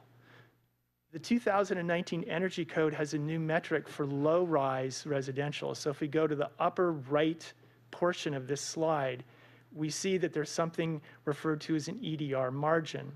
So we have a reference building going back to 2006, which has a score of 100. Our region, we would ask for 10 points less than that for low residential structures 3 stories or less. In the case of residential structures that are 4 stories or higher, it's a different measurement. We would ask for 5% less of the energy consumption. And moving down to non-residential, it depends on the occupancy or the design of the structure. For office or retail, it would be 10% less than the standard budget. And for all other occupancies, which include lighting and mechanical, 5% less. So I've gone quickly through this, and I want to add that in the case of the mixed fuel option, for those structures that don't require solar by the Energy Code, we would additionally have a requirement, because of the continued use of natural gas and its environmental impacts, of installing either solar on the roof or the payment of a carbon in lieu of fee based on the projected use of that fuel over the occupancy and life of the structure. So I've gone quickly, but given an overview now in the flow chart for option B. So let's now move on to the tabular presentation for option B. You can see second in from the left that the prohibition column is blank because we have just the electric preferred reach code that, by the way, was recycled from option A. And we have the requirements based on the type of structure and its occupancy, the numbers that I mentioned, 10, 5% less, 10% less. We have the covered buildings. We have the exemptions for the ADUs, less than or equal to 750 square feet. Also, the same, as we mentioned, alterations and additions would be exempt. And finally, on the right, the benefits that the Green Building Program provided in option A are almost precisely the same. Some of them pertain to those measures which are only achievable in design. So, there's an opportunity in the case of an alteration or addition that isn't covered by the code, also to voluntarily shift fuels. So now I'd like to move on, as I promised, to the comparison for option A and option B on emissions reduction. Let's start on the left side of this bar chart. So this is a projection looking back on the last 3 years of development in our city, looking at the mix of low-rise single-family dwellings and multifamily dwellings. We project 120 units per year over the next 60 months for 600 dwellings. So the energy intensity is specific by type, and so we've calculated and estimated emissions that would relate to all of those structures being built and what would their emissions be over a year. Now, these graphs reflect what would happen after 2024 because the 120 units is an annual addition of dwelling units. So we've aggregated all this together so you can see the composite effect and compare that between options A and B, which we've proposed. Now, we've gone on to do sensitivity analysis for option B. What would the uptake be for those where choice of fuel is preserved? So in the second bar chart from the left, we have option B such that 80% continue to employ mixed fuel, whereas 20% choose the all-electric design. And you can see there's a considerable, but not quite a 50% reduction. In the second option the second scenario for option B, there's a 50-50 mix of all-electric versus mixed fuel. And we can see there's, as would be expected, a a further increase in the emissions from that aggregate 600 dwellings that would be constructed over a 5-year, 60-month period. And lastly, we get to the far right, option A. And because in the case of Monterey Bay Clean Power's generation mix, either entirely carbon-free or entirely all renewable, there are no emissions. So this is option A has the greatest impact. And I'd like to frame this. The average in the United States is that dwellings and buildings turn over approximately 1% per year. The climatic conditions in the city of Santa Cruz are such that wood frame construction has greater longevity. So that estimate is not quite correct for our zone, but it would take a considerable amount of time. So if we were to take this aggregate for 60 months and multiply it by 5, that would be impacting something less than 25% of our existing building stock if we would look at the aggregate emissions. So I'd now like to move on to my final slide, which looks in the sense of a heat map. So in the pink, we see increase in activities by operational segment of building and planning, and in green, where we would project a decrease. So first, we're going to talk about current planning and compare that with option A and B. So for current planning in option A, there's an engagement with the design team at a very early stage and a request that the architect or designer have a fuel gas-free stamp on the cover page of their plans as they submit them, so that they've, as the designer or architect of design, have specified that on their plans as we intake that for submission. There are also potentially impacts in the public right-of-way and potentially the floor area ratio based on the different land use districts in our city and those requirements. So a slight increase, similar with option B, a little bit less, but in both option A and B, there's an impact for current planning. If we move down to building plan check, and now in the column for option A, we are no longer doing plan check for the gas supply line and the distribution within the structure, so there's a savings. However, the electric distribution is more intensive, so there's potentially a slight increase in the plan check. The net might often be positive. I've left that as gray because there's contrarian indications. Now, moving out to building plan check with option B, you recall that in the case of a mixed fuel newly constructed building permit application, the applicant can still use natural gas. The energy compliance documents must demonstrate either that 5% or 10 EDR margin. So there's a slight increase in our operations on plan check for B. Finally, moving down to the last row, we look at our operations in building field inspection.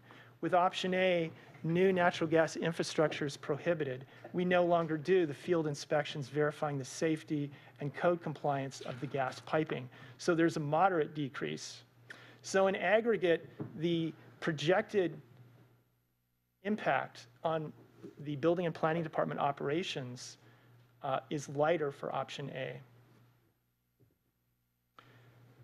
So considering the 3 points, the highlights that we covered: legal defensibility, the reduction in emissions from the built environment, and the impact on operations, my recommendation is option A. Okay, what does that look like? So we're rounding the corner. We just have 2 more slides here. Thanks for hanging with us. So obviously the outreach has been key on this work as we're hearing from builders and so forth. We've had 1 community workshop. We will be having a second one on February 27th after we get direction from you on which option to proceed with. We have our study session today. We will have our second developers roundtable also next week on February 26th. And Kurt and I have been spending every Tuesday morning from 8:30 to 9:30 at 11th hour coffee for drop-ins, random drop-ins with tradespeople, vendors, designers, and builders. And we've actually had people show up to each of them so far. We will be doing that on Tuesdays until March 10th. We also will be doing some outreach to distributors and vendors as we're preparing some resource guides. In terms of the policy process, depending on the direction you give us today, we will be going to Planning Commission on March 5th for a hearing. And again, depending on your direction today, the earliest we can come back with a first ordinance hearing would be March 24th. And then the second hearing would be April 27th. And we're also planning with Ecology Action for Earth Day, a building electrification expo at Earth Day down in San Lorenzo Park, where vendors can come and bring heat pump water heaters and other kinds of appliances to show that they're here, they're available. And from there, we will be submitting to the California Energy Commission for approval of any REACH codes, and then implementation, we will make recommendations later on when implementation should begin. So the final resources we already have available at this website, cityofsantacruz.com/policy. We have a frequently asked questions sheet that we are continually updating, including any questions you might have today. Our first community workshop slide deck and this slide deck from today will be going up. We also didn't reinvent the wheel. Berkeley's got a great fact sheet on electric induction cooktops and heat pump water heaters that we're promoting.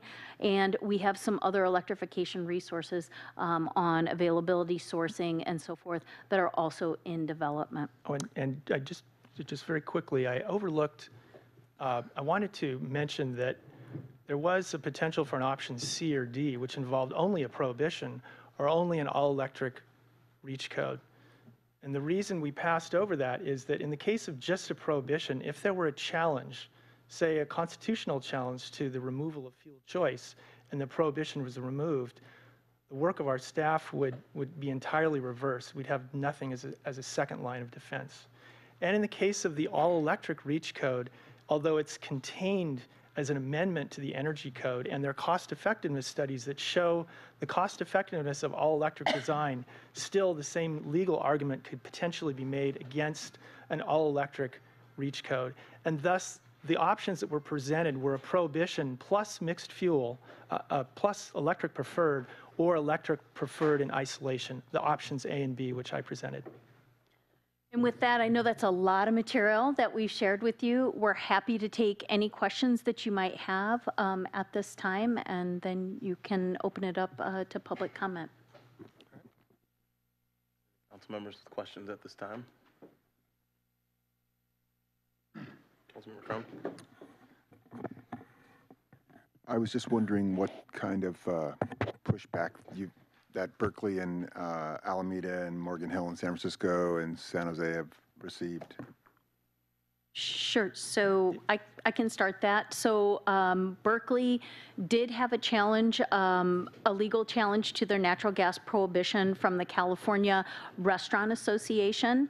They did not exempt restaurants, as we are suggesting. If you recall from one of the initial pie charts, cooking, the use of natural gas in cooking is a very low proportion compared to space heating and water heating. And so we feel in light of that and the challenge against Berkeley that would likely not happen here. I think there was something that happened recently with Berkeley. I don't know if Mr. Kandadi has followed that in terms of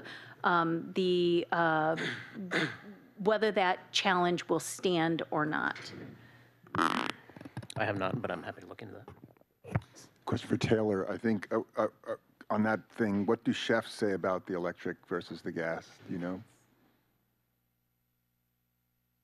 If I might add, Amy Ryder also has an update on the Berkeley, and then we can certainly talk to Taylor as well. I just wanted to mention that.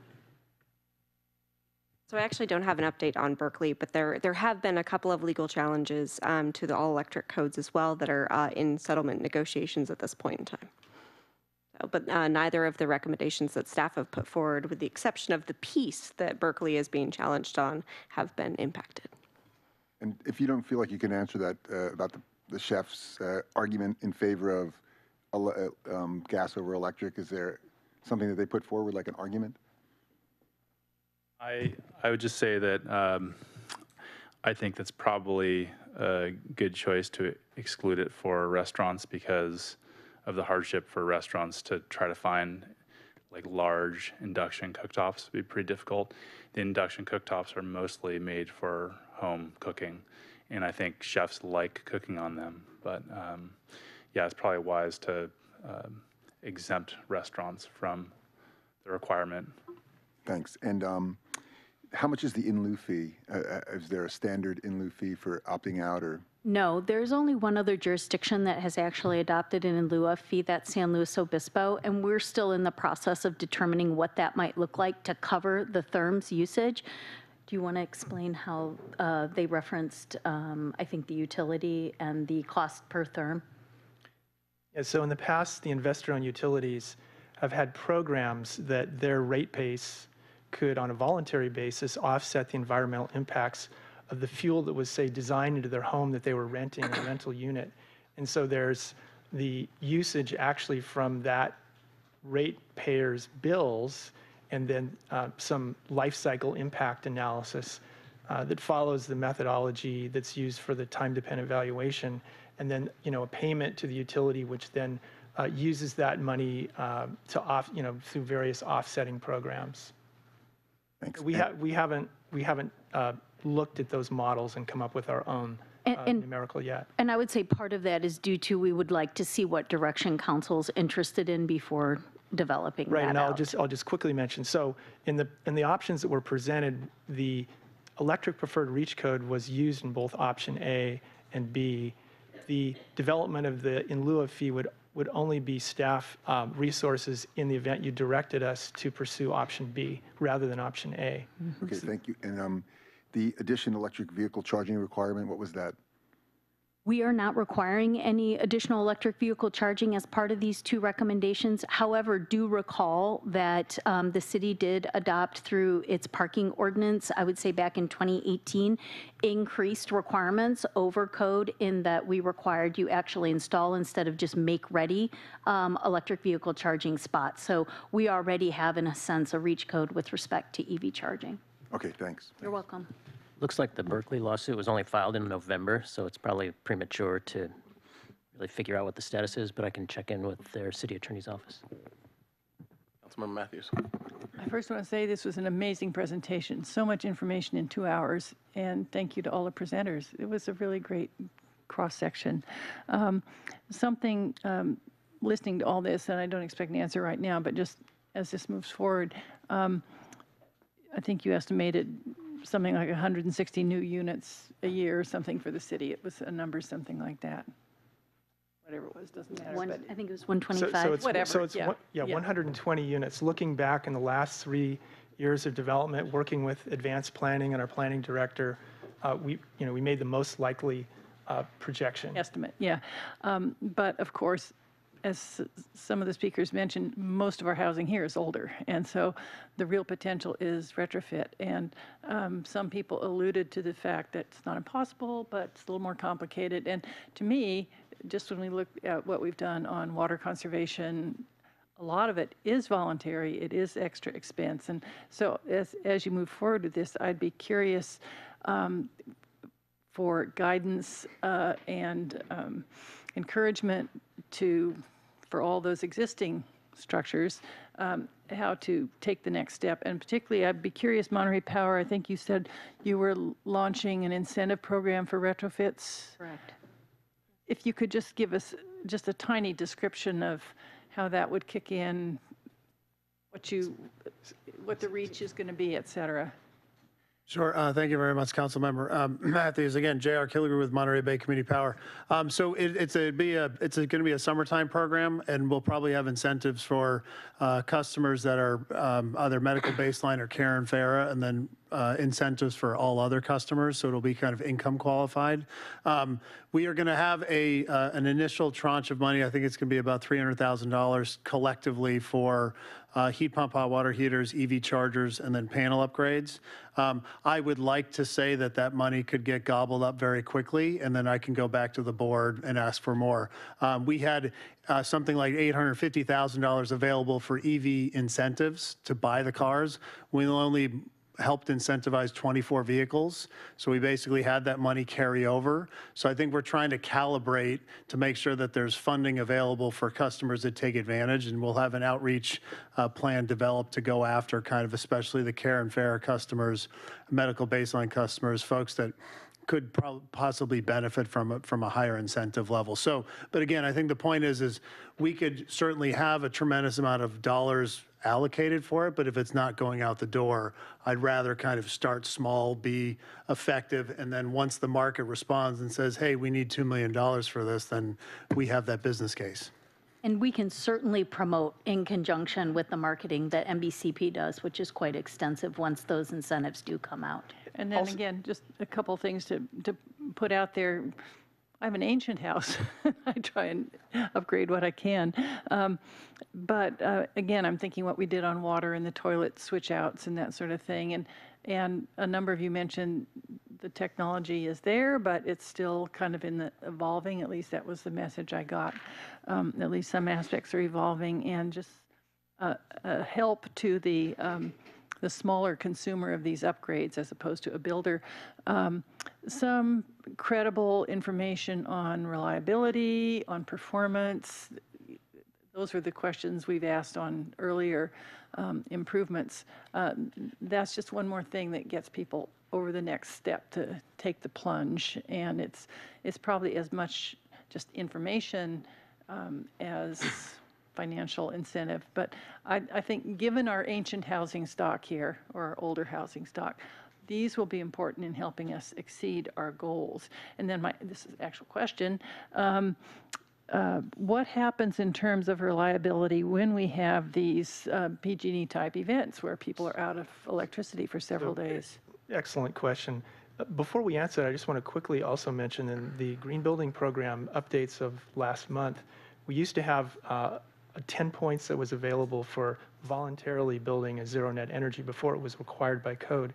And now for alterations and additions, if they switch to all electric, or they can voluntarily go to zero net energy, they would.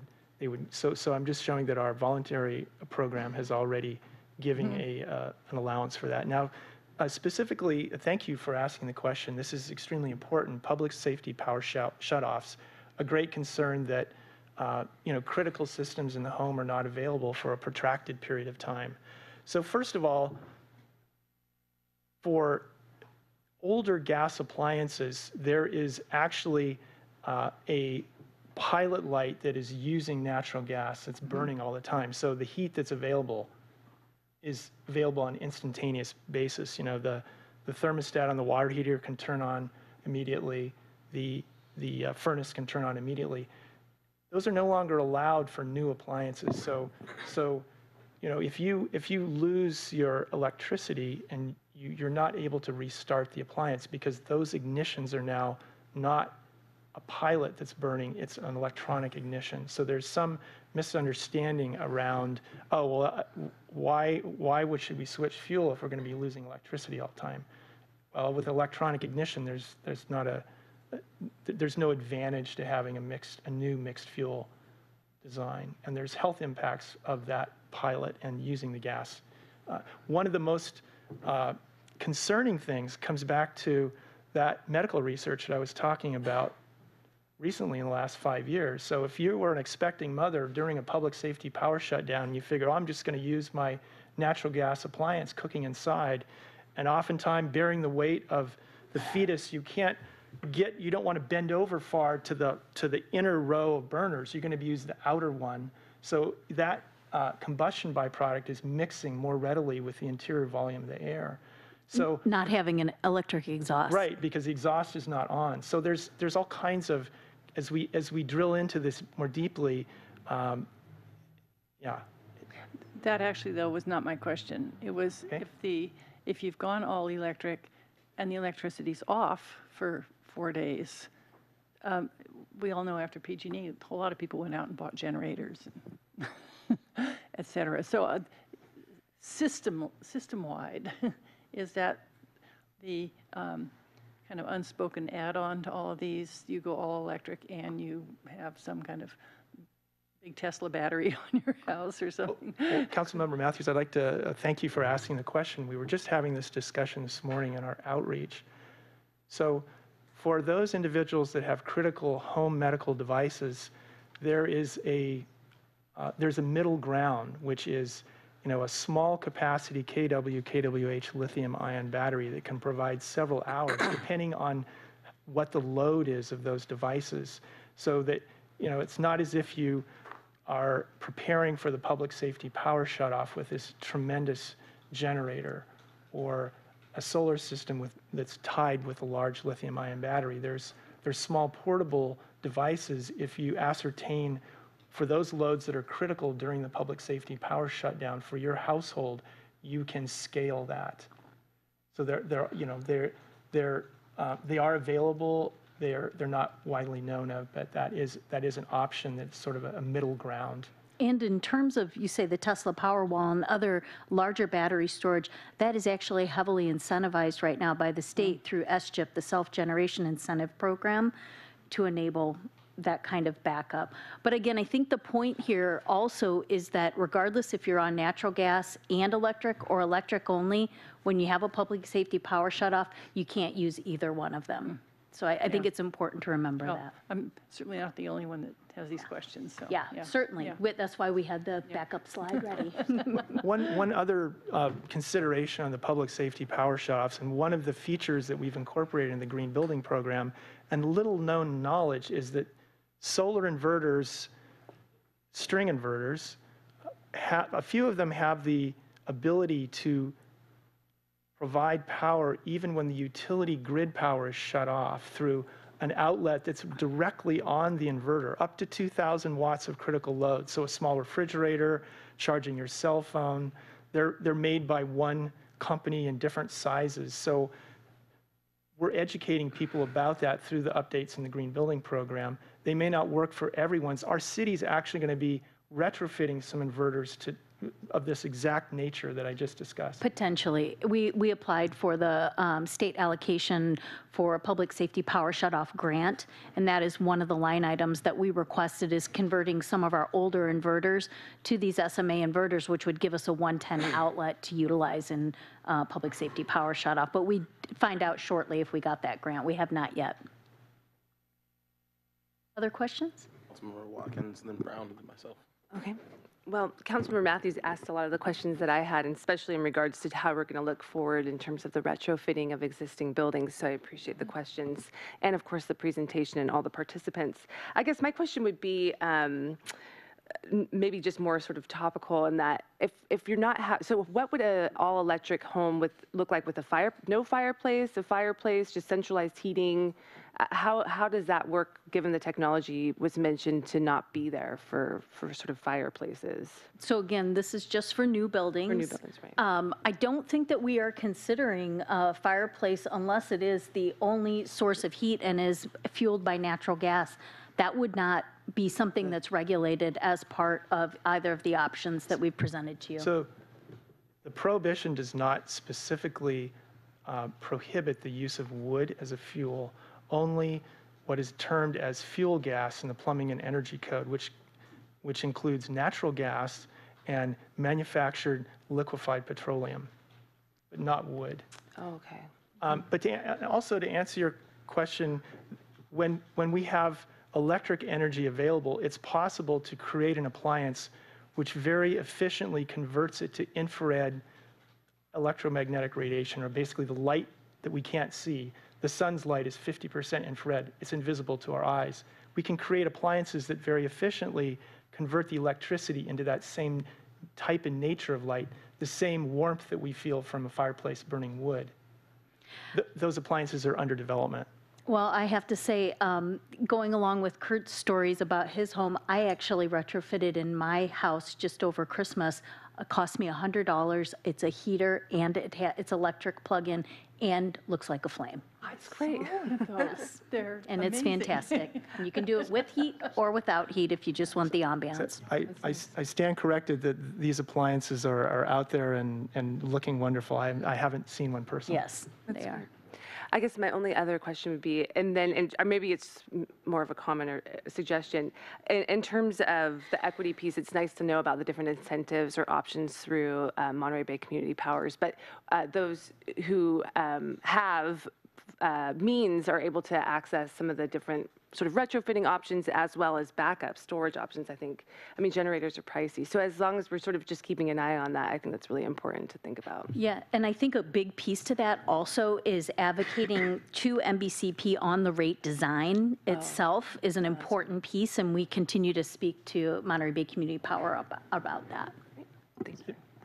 So I just wanted to add on the affordable housing connection with electrification that one of the primary ways that low-income housing is financed in our state is through a little-known program that is administered by the State Treasurer's Office. It's referred to as a low-income housing tax credit. It's a competitive system. Developers in all the counties of our state apply with an admission form that's point-based, and that currently that acknowledges ultra-efficient design like passive house and also solar.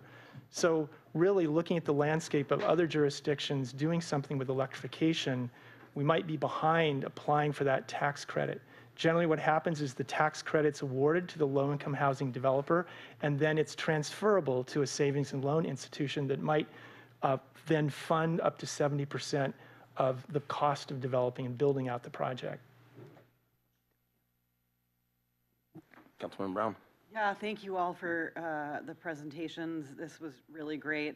I've learned a lot, and thank you. I want to thank JR for being here to talk about the Monterey Bay Community Power incentive programs. I have to say, being on this board has been a really great experience for me. I've learned so much, and I'm going to have a hard time letting go of the name Monterey Bay Community Power, but it's been pretty cool to watch it grow. And so that is one, thank you. And then I also wanted to thank Mr. Nicely for raising the question about kind of following up on the retrofit question, talking with suppliers. And so I'm wondering if that is something that's happening with your outreach.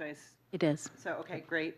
And then lastly, so we have these incentive programs through our own CCA, and we talked a little bit, Tiffany, about other ways to kind of leverage money. And I'm wondering if it sounds like the state is now getting out of the way in terms of obstacles to doing these kinds of REACH codes and certification through Title 24. Are there programs on the horizon with the state to provide some of those incentives as well? And if somebody could just tell us a little bit about that, would be great. I'm not aware of other incentives. JR may be more on the pulse of this. I am not aware of other incentives that are coming out for retrofits. However, one thing I will add is if you did indeed choose option B, which included the carbon in lieu fee, you could do as San Luis Obispo has done, is that they were going to allocate the funds that came in from the carbon in lieu fee for retrofitting existing buildings and incentives for new buildings. Because without any, if we took the natural gas prohibition, there would likely be no revenue stream in order to fund incentives that the city could make. So I think that's important for you to know. And I don't know if anyone else, Amy or anyone has a comment on state incentives. Yeah, I'll just mention the big one, which is Senate Bill 1477. It's $200 million to electrification. Not all of it's to new construction. In fact, most of it is for existing buildings. It's going through proceedings right now for approval and design of exactly how that money will be deployed and by whom. So it's a ways off yet, but it's certainly coming. Do you have something you want to add? Again, J.R. Killiger, I did want to highlight, we also are seeking a budget amendment next month at the policy board to add $1 million for residential resiliency. So that's to provide backup supply for medical baseline and care and FARA customers in our service area.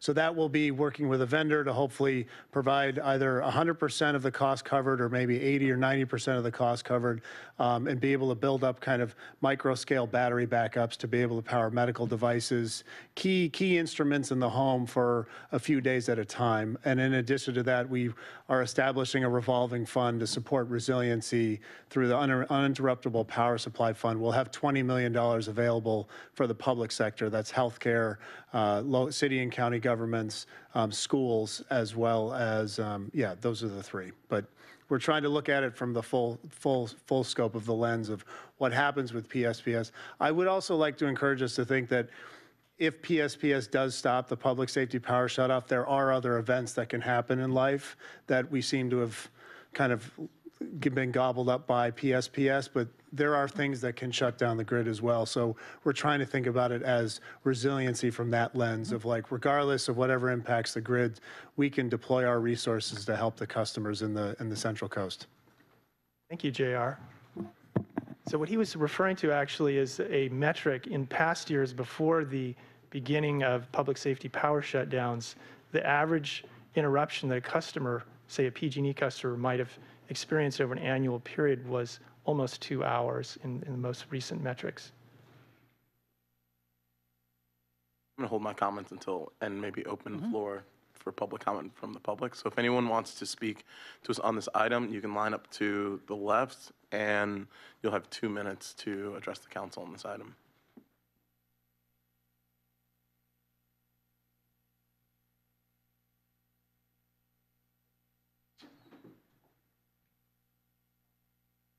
Step forward. Yep.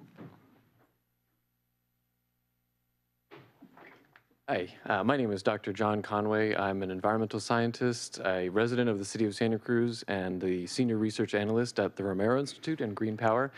And first, I would like to say thank you so much for your excellent presentation. That was a tremendous amount of research and work, and I really appreciate it as a member of the community and as a scientist. And I strongly encourage you to adopt option A that was presented, an all-electric or a natural gas prohibition with some exceptions, I think is the strongest proposal that was made today. Thank you. Next speaker. Good afternoon, City Council members and community members. My name is Jocelyn Wolf. I'm a lawyer with the Romero Institute, and I would just like to second what John had to say. The option A is the strongest proposal before you, and I would encourage you to vote that way. Thank you very much. Thank you.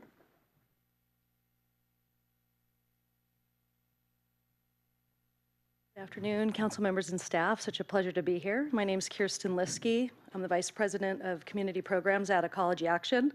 Our mission currently focused is less emissions. Since 1970, we've been a partner with the city to help make Santa Cruz a leading sustainability jurisdiction in the nation. We currently have the second highest urban bike ridership. As Cynthia mentioned, we have some of the lowest water use in the state. We have some of the highest recycling rates. The city has been a leader in what then becomes mainstream ways of doing business, so our communities can thrive in harmony with nature. The future is electric, so adopting a REACH code of some kind for building electrification is critical, and adopting the most assertive one you can for emissions reduction that is also a reasonable step that the community is not going to reject is probably the best course of action. And it seems like both the options have been very smartly developed, and because emissions reductions and the time sensitivity of that is so critical, we'd strongly recommend the most assertive emissions reduction option, which is option A. So thank you, and thank you to staff for ongoing learning, and this was a fantastic study session. I learned a lot, even myself. Thank you kindly.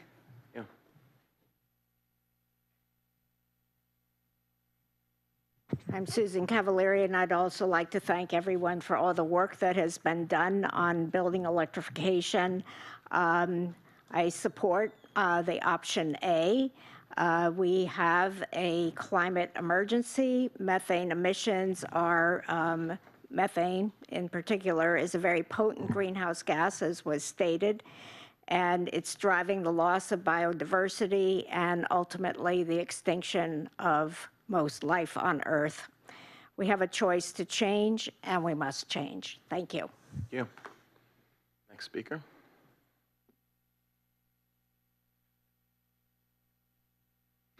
Good afternoon, City Council and staff. That was indeed an excellent presentation. My name is Beverly Deschaux. I'm the president of the Electric Auto Association Central Coast chapter, so I like the Central Coast change. The 82% emissions coming from vehicles, is alarming to me. And so while I appreciate all the work with the buildings, I would like to see more happening with regard to supporting the transition to electric vehicles. And specifically, I'd like to see the City Council take a stand to have only electric vehicles being bought as any vehicle that the city buys would be electric only, and all except for backhoes are available in electric now. And I'd be happy to consult with you if you need any more information about where to access them.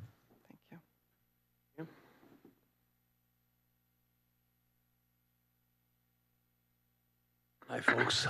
I don't want to prolong the agony, or maybe it's the joy. They were great presentations. It was really fun to listen to, and appreciate everybody's contributions. I'm Joe Jordan from the West Side. I teach energy, in particular renewable energy, at Cabrillo College. In fact, we've had Tiffany in to speak, and we'll have to have Kurt come in next fall. Yeah, it's a no-brainer, seems to me. You know, I'm something of an energy expert, and the option A looks really tight and great, and so highly recommend that you go for it. Thanks. Thank you very much. Is there any other member of the public who'd like to speak to us on this item? Okay. Seeing none, I'll bring it back. I just wanted to say that echo my comments and appreciation for all the work that's been done on this. I think it's, as it was expressed earlier, really important that we start moving towards, you know, reducing, or continuing, I should say, our movement towards carbon reduction, given everything we know about the potential for climate catastrophes. And given that we've been doing a lot of work, I think we're continuing that tradition of moving in this direction of becoming a more sustainable city. So thank you all for the presentation. I think one of the things I would just like to comment is with regards to, I know it came up that there's some folks whose houses potentially are shaded, or they won't receive enough light if there's solar. And I just wonder if there might be some point or some type of program that those people can enter into along, you know, further into the future that will help them offset those costs, since they don't have the ability to have solar.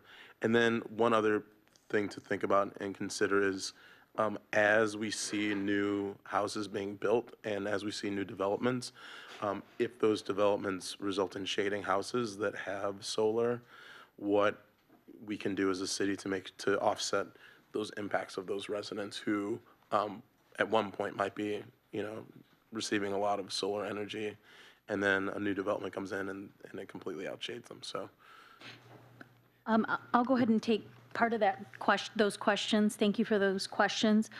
Number one, we do have a solar access ordinance already on the books. I'm not sure mechanically how that works, and maybe Kurt or Lee could speak to that, but that is in place. In terms of shading on buildings and an alternative like a community energy kind of program, right now, community energy only works with virtual net metering, which means that you need to sub-meter with it on one site. There's a bug on your shoulder. Oh, there is a very large bug. Luckily, I'm not afraid of bugs. Yeah, that was huge. So right now, community solar isn't possible unless you can sub-meter on a site. We don't have a mechanism through our utilities to do that credit swapping across properties and accounts. That is something we certainly have been watching, though. I think there's been one place in California that's been able to figure that out, which was a jurisdiction that owned its own electric utility. But believe me, that is something I'm super interested in, because I think we have a lot of people that would want to buy into and potentially benefit from community solar. So point taken there. I don't think we're quite there yet, technology-wise and rate-wise. And then I had one other question as it relates to the PG&E power shutoffs. Would microgrids or the construction of microgrids, how could that possibly help offset those impacts? Yeah. Absolutely. I mean, speaking to the incentives that Monterey Bay Community Power has coming out, the SCHIP, the Self-Generation Incentive Program, there are ample incentives right now if you can develop the microgrid project. They aren't so easy to put the pieces together. It's a complex endeavor, but it's completely feasible. And that is one of the things that we also applied for in our Public Safety Power Shutoff City Allocation Grant, is to be able to isolate our SCADA, which is the brain of our water system, and communications, be able to isolate those loads and then microgrid that as a critical facility. So definitely microgrids and battery storage helps in the case of public safety power shutoff. So I just add, with regards to the microgrid that Tiffany was talking about, when we combine an ultra-efficient shell, meaning the exterior of the building, with a microgrid approach, if we look at the entire project cost, the structure plus the microgrid assets being the generation and the storage, it becomes more cost-effective because we can build an ultra-efficient design. This is something that Rob Nicely has done for under, say, 7 or 8% over what it would cost to create a code-compliant home. But then the reduced cost of the assets, because that building can consume a fifth of the energy, and in the case of now with this energy code, maybe a third, still the entire project can be extraordinarily cost-effective compared to conventional construction with larger batteries and larger solar arrays. So it's, if you will, the perfect combination. Thank you.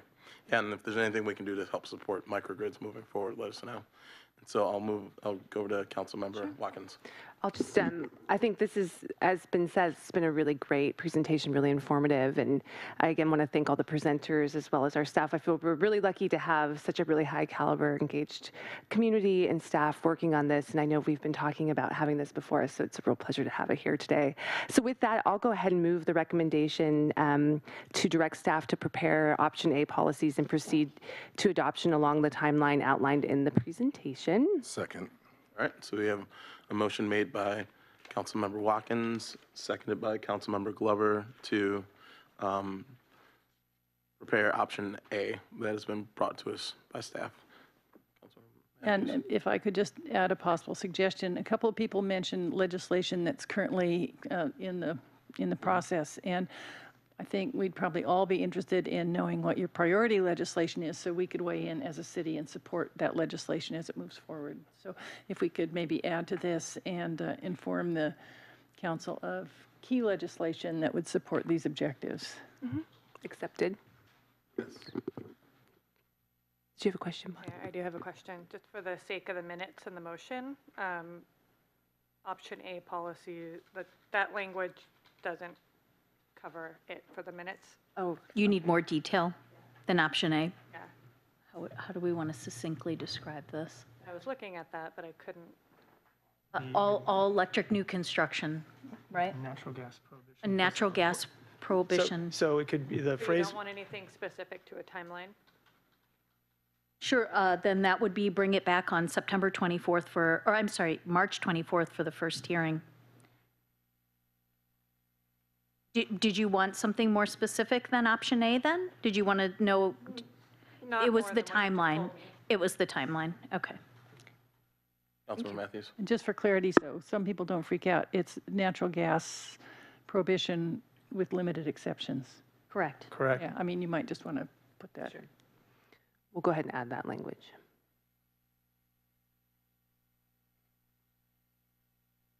Councilmember Cron. Could you say what the exceptions were again? I know it was restaurants. Sure, it's on the slide right here. It's restaurants, industrial process heat, ADUs less than or equal to 750 square feet, new construction that's where not having natural gas would be contrary to public interest, or it would be infeasible. You're welcome. Okay.